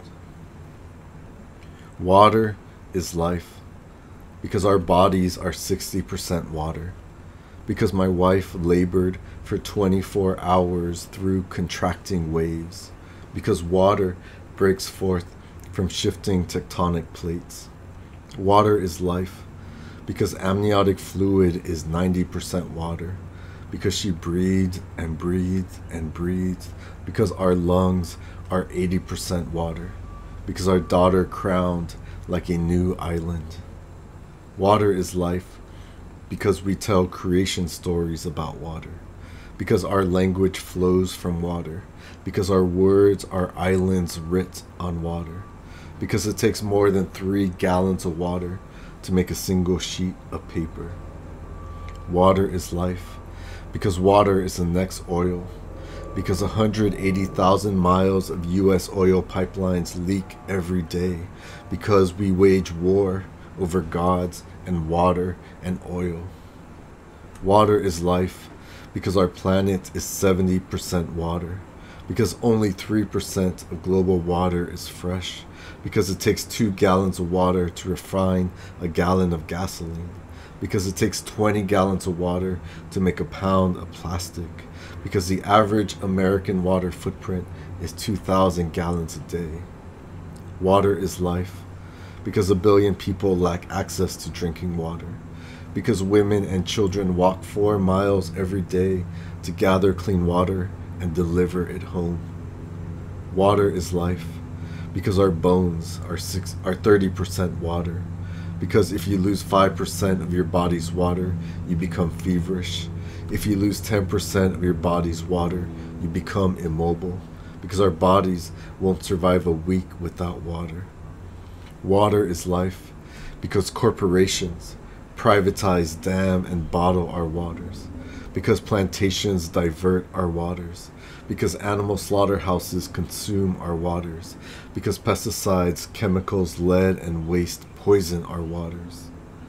Water is life because they bring their bulldozers and drills and drones, because we bring our feathers and lei and sage and shells and canoes and hashtags and totems, because they call us savage and primitive and riot, because we bring our treaties and the Declaration on the Rights of Indigenous Peoples, because they bring their banks and politicians and dogs and paychecks and pepper spray and bullets, because we bring our songs and schools and prayers and chants and ceremonies, because we say stop, keep the oil in the ground, because they say shut up and vanish, because we are not moving, because we bring all our relations, all our generations, all our live streams. Water is life, because our drumming sounds like rain after drought echoing against taut skin, because our skin is 60% water. Water is life, because every year millions of children die from waterborne diseases, because every day thousands of children die from waterborne diseases, because by the end of this poem, 5 children will die from waterborne diseases. Water is life, because our daughter loves playing in the ocean, because someday she'll ask, where does the ocean end? Because we'll point to the dilating horizon. Water is life, because our eyes are 95% water, because we'll tell her ocean has no end, because sky and clouds lift ocean, because mountains embrace ocean into blessings of rain, because ocean, sky, rain fills aquifers and lakes, because ocean, sky, rain, lake flows into the Missouri River, because ocean, sky, rain, lake, river returns to the Pacific and connects us to our cousins at Standing Rock, because our blood is 90% water. Water is life, because our hearts are 75% water. Because I'll teach my daughter our people's word for water, hanum, hanum, hanum. So the sound of water will always carry her home. Water is life. Water is life. Water is life.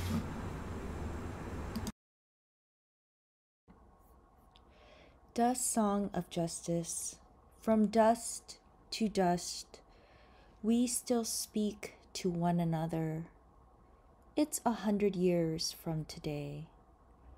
And today, I held your hand earlier.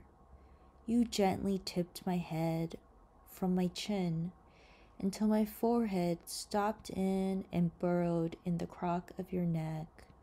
Just hold me. Just hold me. From dust to dust, between non-entity to non-entity, I, you, we are not human anymore, because the world has exploded into nothingness.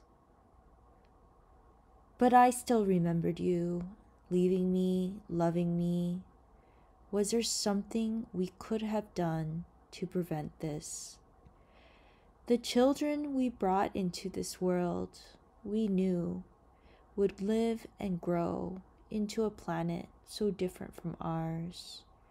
They would not get to see the coast as the rising seas overcome any memories made. Their walks are not gallant as we experienced them.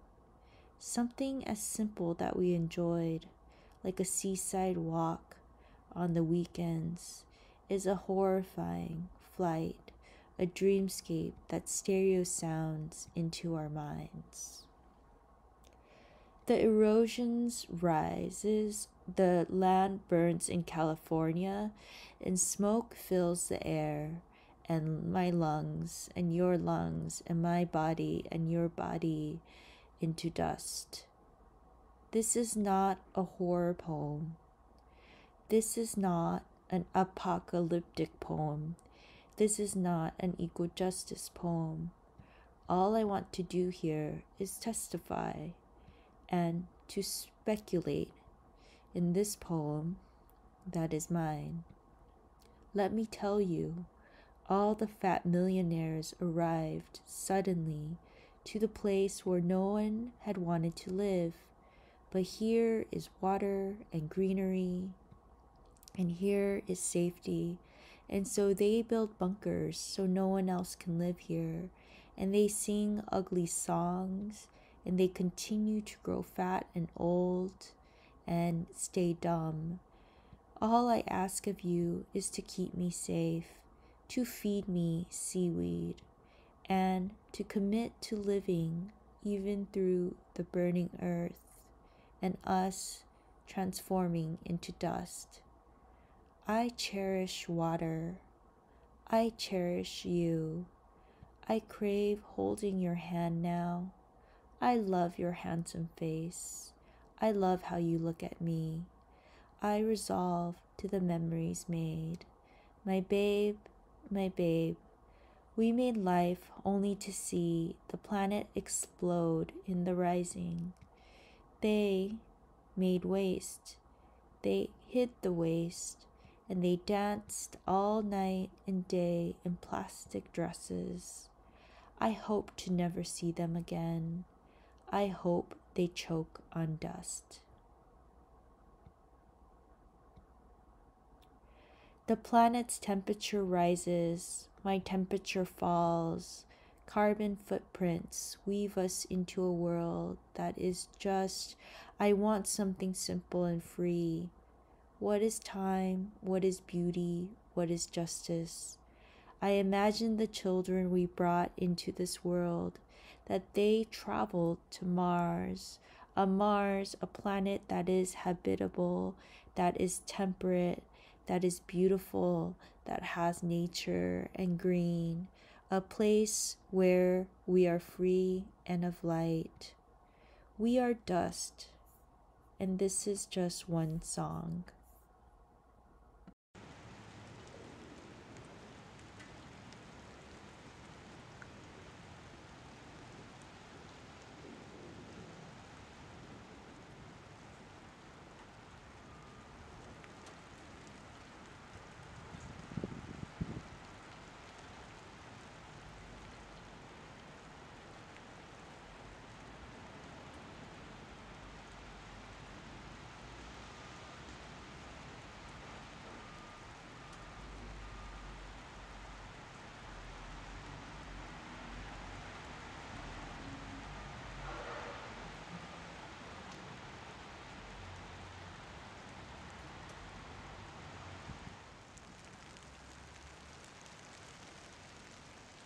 Hello, my name is Zakaya. I was first drawn to food justice because I had been working as a waitress and then later a restaurant floor manager for years. And, you know, people would ask a lot of questions about, oh, this food, and they wanted stories about the food, you know, and then watching, you know, people in the kitchen prepare all of this stuff. And I'm like, oh, I started thinking like, oh, where's all this coming from? And then I was like, it would be really cool if I learned how to grow food. And it was birthed out of that, out of wanting to learn more about where food was coming from. And that's how I got to food justice. My name is Pam. I come from Florida. I grew up in Miami and very like luscious green Everglades and whatever, and came to New York. And there's definitely a lot of nature here. It's not that there isn't nature, but I started to realize like how much plants and nature really affected me on like an emotional level, like health. I felt healthier around plants. I felt better emotionally. So realizing that, then I started, of course, to collect a bunch of plants inside my house. And then I loved flowers. And then I became I trained to be a florist. And I just wanted to learn all about plants. And then in growing plants, of course, then it's like growing food and then getting into like food justice and learning all about that, and also seeing like bodegas on every corner, but no like grocery stores with like some good produce also was pretty like eye-awakening to me. And so my name is Jessica. I got my first plant after I had a sudden loss of a friend. I like walked into this plant store and I got this plant, and then that plant turned into like so many other plants, and it kind of spun a little out of control. I found out that it just made me feel good. And discovering that feeling, I just wanted more of it. So then I was like, how can I make this a daily part of my life? Like, how can this just become what I wake up and do? And I discovered this thing called horticultural therapy, which I now have ever-growing feelings about. That kind of led me to the program where I met Pam and Zakaya, and there were lots of aspects to that program, but it changed, I think, my perspective of the society we live in and what role people play in it, what role plants play in it. Yeah. So we all worked for a nonprofit who does horticulture stuff on Rikers Island. When I took that job, I didn't realize exactly what I was getting myself into, and it kind of feels like almost irresponsible. Absolutely. They did not prepare us for what we were going to be dealing with. It was just like, oh, you know, you go and get your clearance badges or whatever, volunteer pass, that's what it was. Get your volunteer pass, and then, oh, we're just teaching about plants. It is so much more than that. And it took our cohort of instructors to like have weekly meetings, and we would talk about what we were seeing, and we would unpack what was happening. And and for that organization, it was just like, oh, we're just teaching plants. And it's like it was such a siloed and such a way of going about interacting with folks who were on the inside. And it was just like it was gross. It was really gross. Yeah. It was really gross. And it was just like, you know, I mean, we've seen people dismissed from the program because they weren't engaging. They didn't work that day. And it wasn't taken into account that, oh, this person had a really shitty phone call with a loved one because there's some drama happening in the town. And I mean, it was so, I'm losing my words, but it was just so focused on the upper crustness of teaching plants and horticulture and all of that, without taking into account the lives and the background to each participant. That time on Rikers was eye-awakening, obviously, and it made me like think like, fuck plants. Like, what the hell are we doing?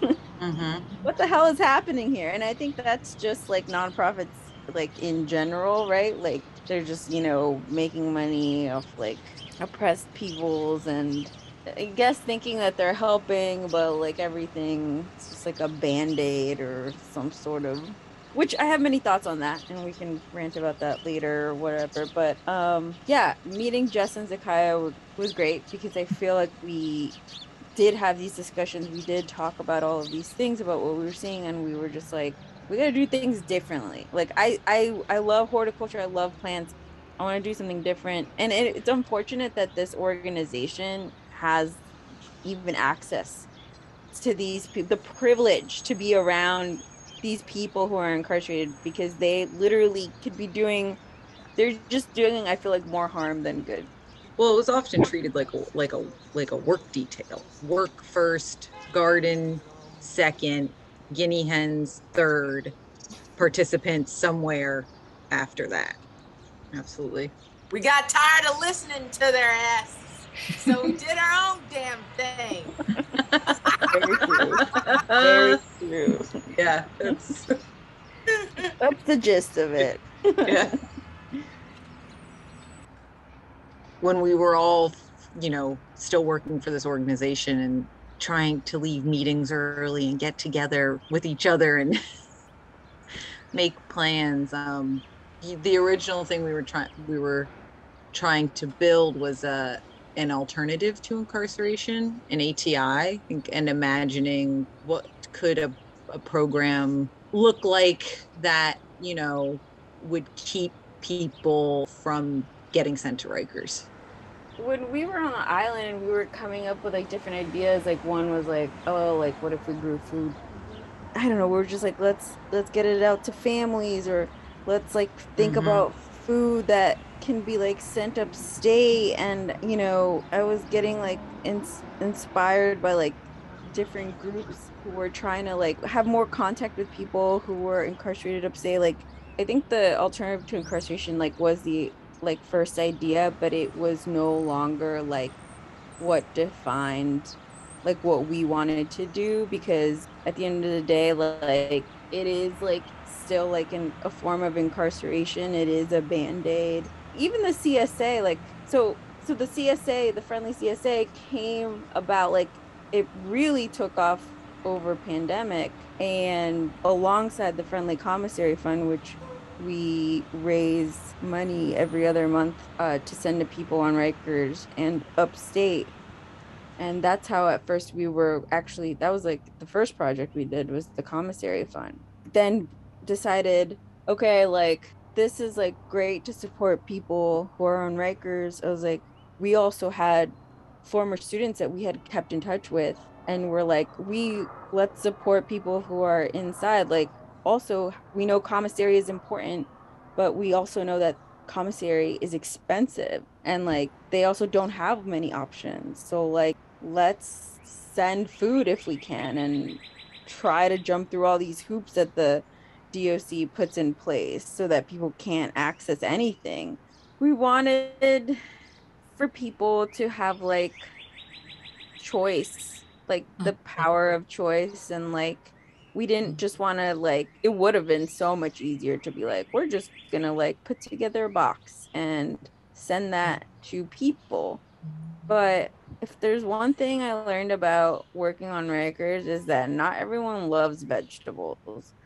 And I certainly don't love vegetables either.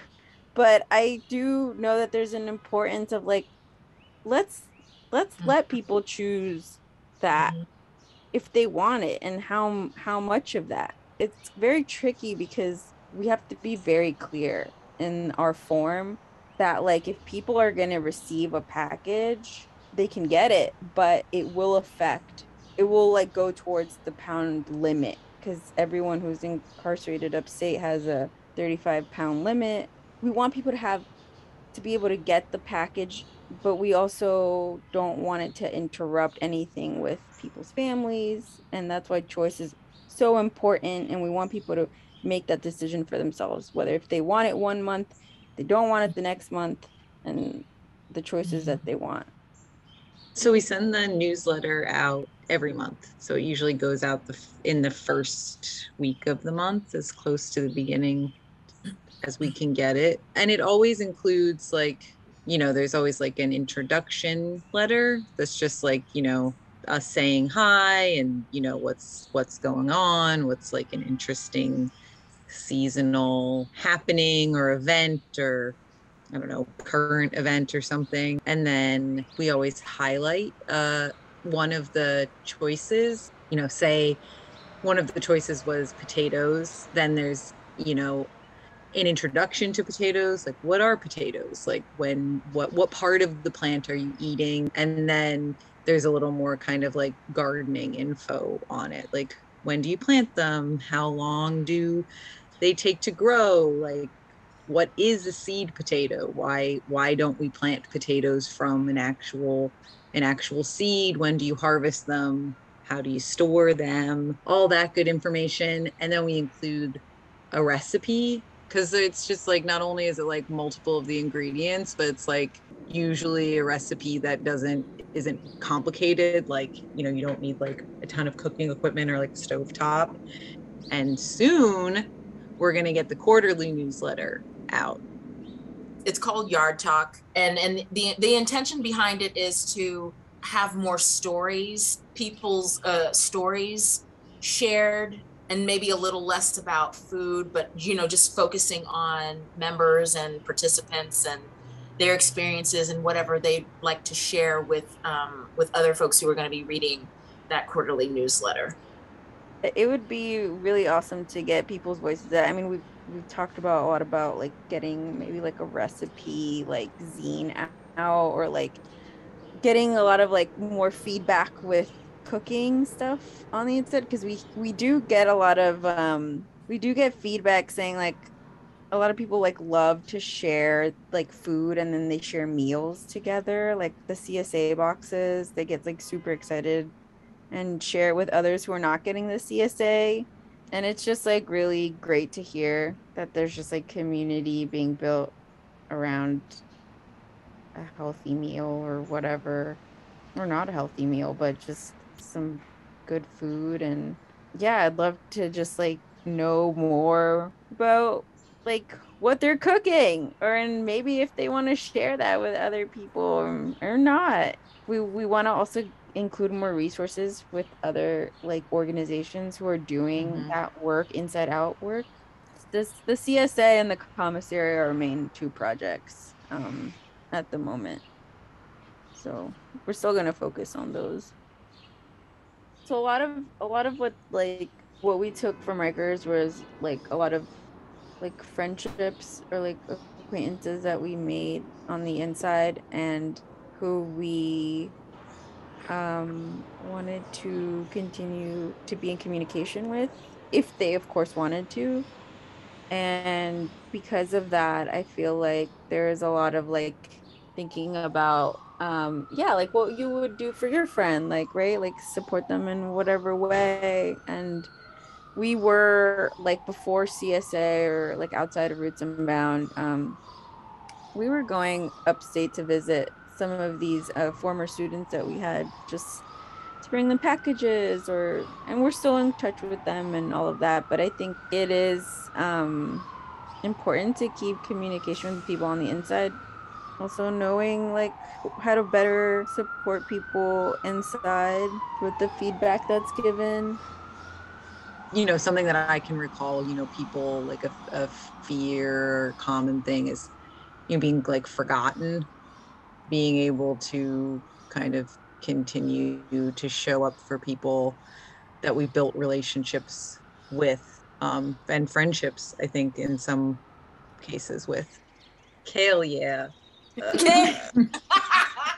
It's nice to get together and like really like get to continue like the love, to share that love of horticulture and like growing stuff, and like just being like kind of planty nerds, doing something you love, and then also just like hoping that that love is then shared further inside through like CSA or commissary and whatever. The COVID rates inside, at least some of the women's facilities, have been really, really bad. Like just people on full on quarantine. And I don't know, it's so hard. A lot of times you just feel like sometimes a little hopeless. But I feel like a lot of the foods we send, obviously they're vegetables. They all have like very like nourishing properties and whatever, but I think we just wanted to make something that was like honey and like ginger and garlic, and something that they can like concoct. And we put tea in there, but tea and like cough drops or anything that's like that like even like says herbal or medicinal on the box will be like thrown away. Like it will not be accepted by the DOC. So it's very like, sometimes we'll take chances and we'll try to send stuff in, and either stuff will get sent back to us, or the person will never receive, like the person won't receive that one thing, but they'll receive everything else. I guess for every month we do seasonal stuff, of course, but we'll throw in like fun special option that's also seasonal, in the sense that like either if it's like holiday related or whatever. But for like December, I think we included like the option of cookies as a treat, and someone was like, I want 5 pounds of cookies. Nothing else. Nothing else. Just send me the cookies. Like, and they wrote that just like lots of cookies, please. And I was like, okay. Just stuffed a box full of like whatever cookies box packaging is allowed because they're very particular about that too. So that was fun. It's such a bummer that we can't send food to folks inside Rikers. Because, like, I mean, I'm just thinking about like the situation going on right now, and right now, folks are allowed one piece of fruit a day, and most times that fruit is rotten. The food can be, you know, a hug of sorts, you know, like, hey, we see you and we acknowledge that you're in there, and you know, we like I mean, it's like Pam said, I mean, we're not necessarily solving anything, but like this, just some fucking kindness and acknowledging that people are there. It's an acknowledgement. When we were teaching on Rikers, we thought about this often about how, you know, this nonprofit, you know, they're just like, oh, we do all this healing work, horticultural therapy, and like the garden. And listen, there is no denying that our students like loved being outside, like in the garden, some of them, not all of them, but they like enjoyed it and there was something beautiful and relaxing and like there was something great for them. But all of that got erased the minute they stepped back into that jail. Like just completely erased. I mean, that there's no healing done, really. I mean, the system is so violent. I mean, it was all undone. So, and I think we thought about that a lot. And I think with this, I think when I think about friendly CSA, you know, what we're doing isn't, I mean, I wish there was like no prisons, right? But if there are prisons now, I wish they had at least healthier, like access to healthier food that wasn't like $4 for a small head of broccoli. And I think CSA isn't meant to be like, oh, we're going to like, I don't know, we aren't gonna like solve anything. I mean, I think the idea is just to like support people while we can, make sure people like remember that, like give them the opportunity of to have some choice and to have options and to have something else. But we know it's not like the solution or anything. And we know that if the DOC got like fresh organic vegetables tomorrow, that we still would want the prisons not to exist, and we still know that it'll still be violent. You know, just how we oppose all the new jails that they want to build in the city. We oppose Rikers and we oppose the new jails. I was led to abolition through the program where I met Jess and Pam. Going to the island whenever we had classes and just seeing what the hell was going on, the treatment of people, and I was like, this shit don't make sense. This is not. I don't know. I just believed in there has to be another way to support people. There just has to be another way. That was what fed me and led me deeper into this future of abolition.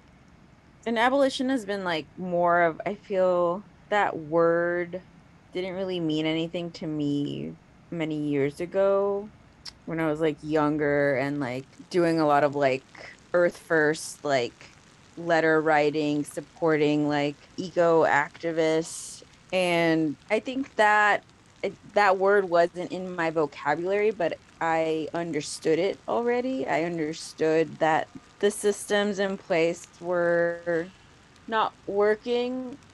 And I understood it, I think, for like, right, these people that I definitely looked up to for doing such radical work.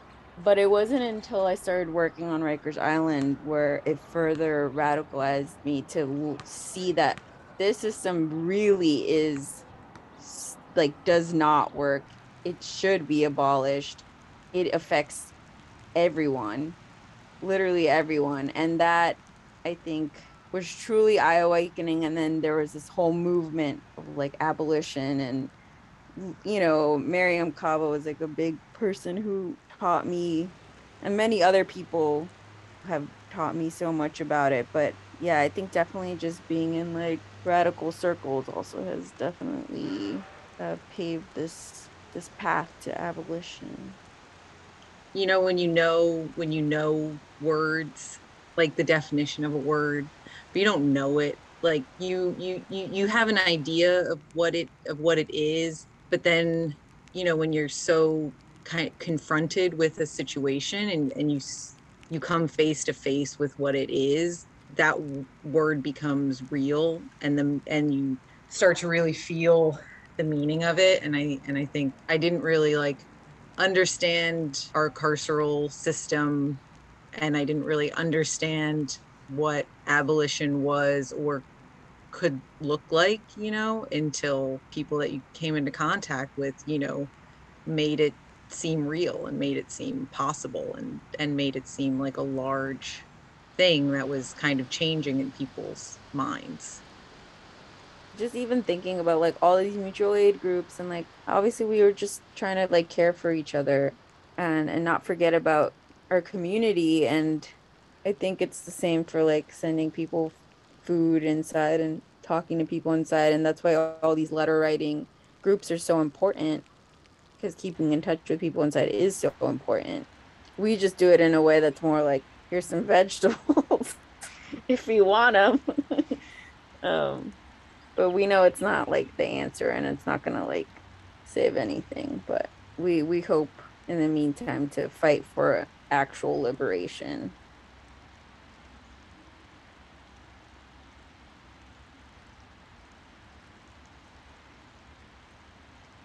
Keep your guerrilla gardening going.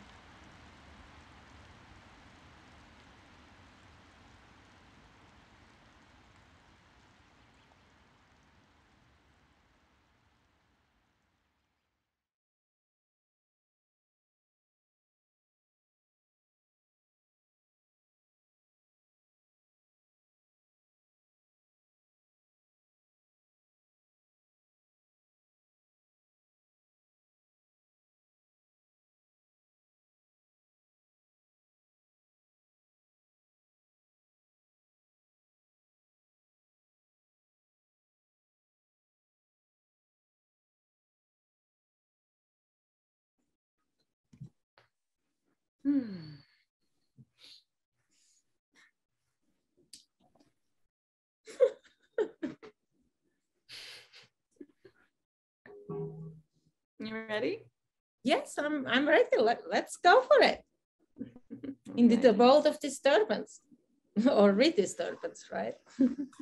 World of disturbance and redisturbance, a conversation. Hi, I'm Ellie, and this is Andrea. We're here to discuss and feel and move through themes of natural cultural disturbance. In just a moment, we're going to invite you to confront and process disturbance by moving with us. Thanks so much, Ellie, to open us up into the world of disturbance and redisturbance. And with that, hearing everybody's here and we see you, you are here, let's ground ourselves for a second. And just feel like your whole body mass just sinking into the floor. You maybe sink into your chair. And then even your breath maybe takes you further down into your feet.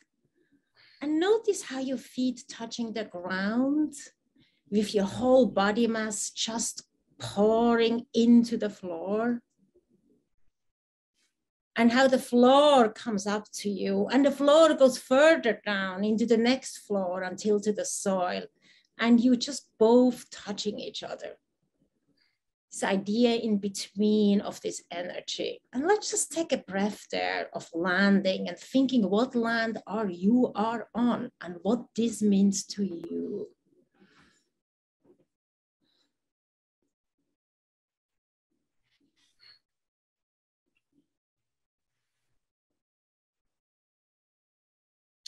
Now we have a 5-minute video to share with you, inviting you to move together with us.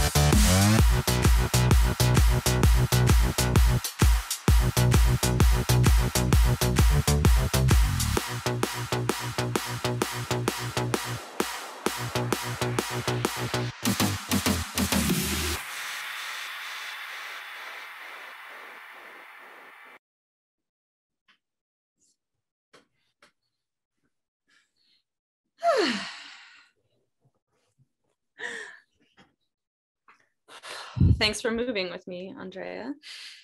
Thanks, Ellie, for moving with me, and thanks for everybody else that is here moving with us. Yes. The imagery that we just experienced together is drawn from our divergent and intersecting engagements with land disturbance.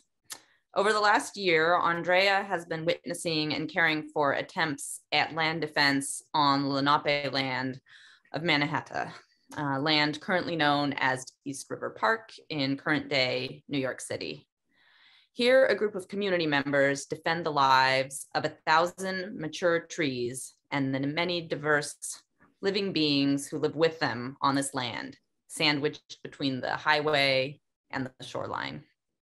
Asking for flood protection that is in partnership with the trees in the land, they resist an act of violence that destroys every living being on this 50 acres of parkland, which has grown and matured in the more than 80 years since it was built on landfill in 1939.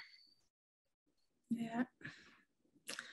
And while you, Ellie, has been working with turf grass monoculture lands, right? On the Mohican lands of currently now Troy, New York, as part of the land redisturbance laboratory. You're removing like 1 by 1 meter square feet of this lawn to create these public sculptures that are shaped and sculpted by weedy disturbance-oriented plants, right?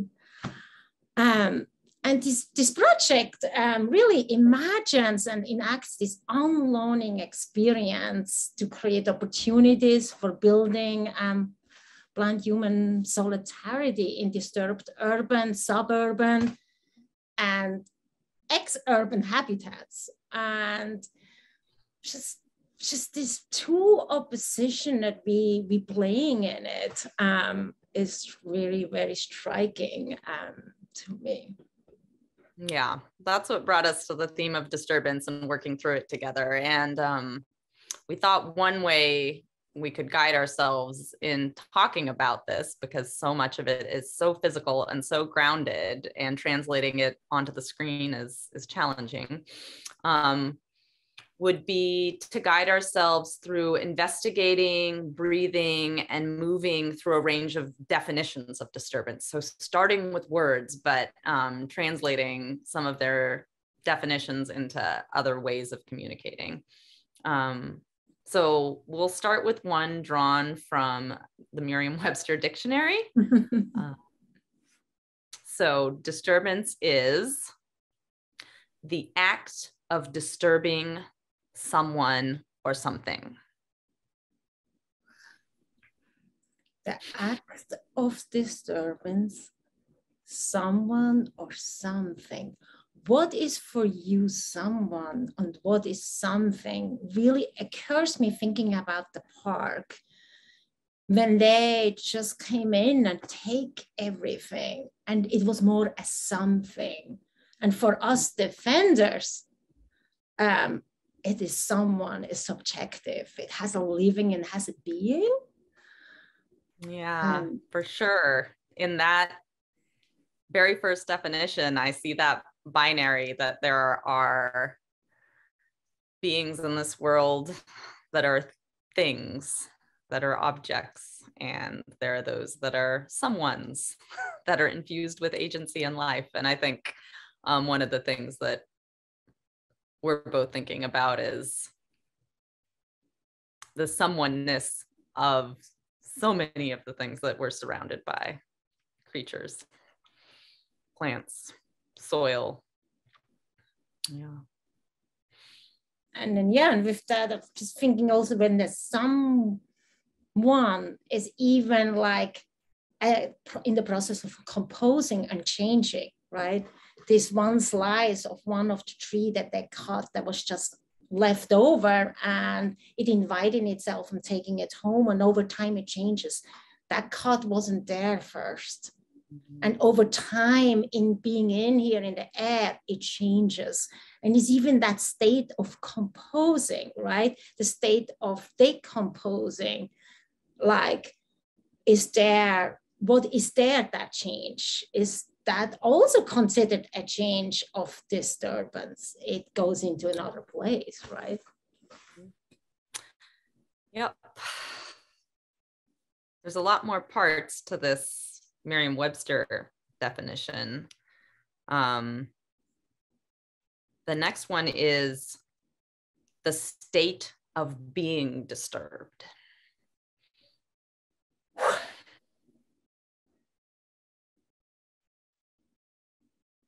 Yeah, that my heart feels that one. Your heart feels that one. That my heart feels that one. Yeah, I have to say, I mean, you know, it's like a heartbreak, like, you know, that the state of disturbance, somebody happens to you traumatically, and it totally inside disturbs you. But from towards ecological thing, towards land and towards tree, this East River Park, this disturbance, violence on this land is the first time that I explored it so deeply on that level. I explored it before on the human level, but on the state of disturbance, literally on that level is very intense. And it just always brings me right, like how it is for people, even I didn't live in the park, right? I'm around the park. I started to know the park, right? What is it if it's all your livelihood? And maybe it is our all livelihood, but it brings me to other places like in the Amazon and all these places where everything gets taken, and how much and what kind of healing does it need when you experience that disturbance. So coming to that, I was then such thinking this caring and tending that you have in your lawn square, and that hope in that when then this very different plants coming, like instead two like lawn and two other plants, there's suddenly this 10, 15 plants. And there is this hope of living and diversity to me. Yeah, they're both acts of disturbance. And I think that's what drew us to having this conversation and putting these images together that I don't think we would have thought to put together otherwise. And in terms of like the heartbreak, I think I'm responding to these lawns, which have been breaking my heart for 20 years with their insistence of this kind of monoculture blankness that coats the land, and this kind of mockery of an ecosystem. And that there's some relief for me in that long running heartache. I feel that to like take this tool and push it into the turf and acknowledge this is the living system, and then do that movement. And you hear the ripping and pulling, you feel the resistance of the turf. It wants to stay there. It is alive. We acknowledge that when we disturb something, whether it's done with care and intention, or it's done treating the land as a thing, as we talked about with that first definition, someone or something. Exactly. And I think I am in a state of disturbance when I do it, and I work through some of that. And that's part of what this movement that we were trying to do in the beginning with this video, I think really just feeling like this driving beat and these images coming together was somehow productive for us, for working through that heartache. Yeah. And then the other disturbance also being a disturbance. I'm not sure if you're already on that definition. We'll come to a definition that gets to that, I think. Let's get to that definition, because you know that so we'll skip a few other examples from definition 1 in Merriam-Webster, because if we skip to definition 2, we see that we come to noisy or violent activity, commotion, is in all caps. And I'm not sure if that's maybe what you were thinking about. Well, actually, I can put it in that way. We defender, because, you know, we will be in front of the gates, right? Before they put the gate up the first day. And it's actually literally 3 months where this first time happens, right? And so they wanted to put the gate up, and we just sitting on that line where the gate should coming up. And we sit it the whole day, and the police coming in, and we had to move, right? And some got arrested. But then we consistently, you know, would show up every day. And always like a disturbance. And always told them and like, stop it. And then also we were crying, right? When that tree in the middle of when you hear that sound, actually that was real. That when that tree came down, it just came out of our body, but we were everyday present, right? Witnessing and be present. So we became actually for them that disturbance. And after 2 months, it helped us at least, and it's not on one section that they will take later on away, we were able to hold back them a little, that they didn't took everything yet. And so, but it was interesting. They even say to us, you are really in our way. You're disturbing our work. And so I was like, what's the work? Whose labor? So our own body being just present and watching and witnessing and just asking them, you know, we have to find another way. We cannot just kill everything for flood protection. We need to recognize that they have already knowledge as well, right? Yeah. Maybe we can pause and just breathe with that a little while, with the knowledge of the plant beings that are around us all the time, who we breathe with, even when we're inside.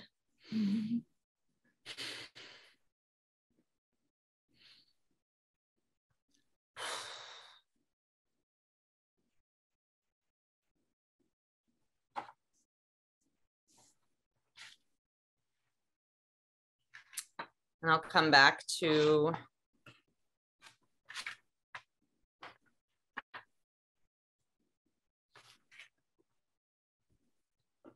another part of the Merriam-Webster definition, which is a departure from a norm or standard, a deviation, disruption, or impairment in form, function, or activity, such as sleep disturbances or endocrine disturbances.